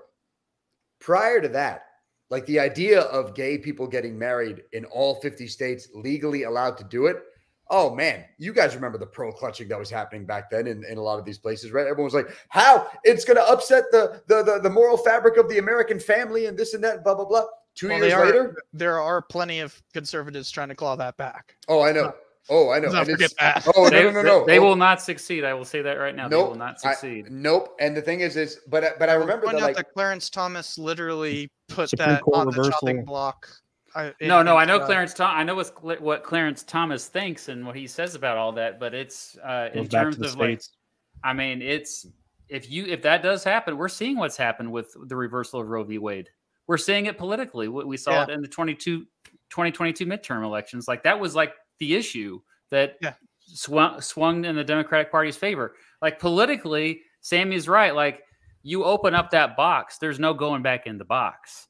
And so these kids are going to grow up and it's just like, it's just, and then there'll be something else. There will be something else that where bigots will be like, I can't believe kids these days believe this, There's always going to be something else. And like we've all said, right? That's every generation. The four of us, as we get older, are going to be the ones at some point in our lives. I hope not. I hope not too. But at some point, there's going to be an album, a movie, a TV show, something that your kids, my kid, when he's born, he like all this other stuff. Like we're going to look at it and go, "Are you expecting?" Yeah. Oh, congrats! I didn't know. Thank you. Yeah. Oh, I'm sorry. No, I didn't say anything about it. No, he's coming in December, man. Oh, congratulations. Thank you so much. I appreciate it. But I also know that when he's born and he grows up and he starts forming his own likes and his own opinions, at some point, he's probably going to listen to some album. He's going to be like, Dad, check this out. He's going to play for me. I'm going to be like, what? Why? What are you doing? Yeah. It's going to happen to all of us. I mean, look, we already had our moment of that. I'm sure most of us. All I have to say, dubstep. I mean, I don't know. Dubstep came out when I was in my 20s. So like, I was in my 20s too, and I was like, "What the heck is this? What is wrong with the kids?" Yeah. But I'm saying like that just happens with every generation. But the fact that you have so many, I just keep thinking back to the Supreme Court case when gay marriage becomes legalized, and yes, the initial take on it is just like, "Oh my God," but then like cut to 2 years later, gotcha. Nobody cares. And that's just, and I feel like that's the same thing that there's always a villain of the week, right? There's always like a fear of the month on some media networks, right? So there's always going to be this thing is going to upset the moral fabric of America. This thing is going to upset the moral fabric of America. Well, what about the thing last month? We don't worry about that. We'll worry about that when it gets closer to election season. In the meantime, let's focus on this thing or that. It's always going to be fear mongering used as a tool. Meanwhile, so media literacy is even more important. Very much so. But because younger generations, again, like we've been saying, are so plugged in, are so aware, are so in touch with what is happening in the world around them, and because they accept it and they internalize it and normalize it, hopefully that generation, as they get older, becomes the generation to normalize more and more social issues as we progress as a nation, to the point where we go, nothing's really that big a deal if you think about it. If it's going to upset some people, fine. Like nobody likes everything, right? There's always something that somebody doesn't like. But I feel like we'll slowly, hopefully, start to veer away from these giant moral panics. And I feel like that veering away from these moral panics is going to come from students today who, amidst all the moral panics that they are seeing play out in school boards and in states and in the nation, they're probably looking at the older generation going, why are you so upset? Like, why are you so angry about stuff? Are you even defending me anymore? Or is this more about you? Look, so I am actually in the process of reading so much on moral panics. Like I plan on making an episode about it. Nice. But oh my God, one, there seems to be no just like book on moral panics. They're all on like specific moral panics, and it's like I want from Socrates to like transgender people. Like, give me that. And That's your next PhD. my next, oh God. Could you imagine just being so full of yourself that you just go ahead and get a second PhD? Actually, I knew somebody in my program that was getting it. See? Like, I feel like I would hate that guy. Could. I mean, like, she was getting, like, she was actually getting a PhD for fun. Must be fun to have that time. Must be fun to have that time. Oh yeah. No, she's. I don't actually know her age, but full gray hair, right? Okay. But like, you know, definitely, you know, now it's the time that, like, she's definitely not going to use it for anything. It's just like she likes knowledge for the sake about of history, right. and publishing history and stuff like that. You know, just coming from a sociology degree to a history degree. Nice. But I'm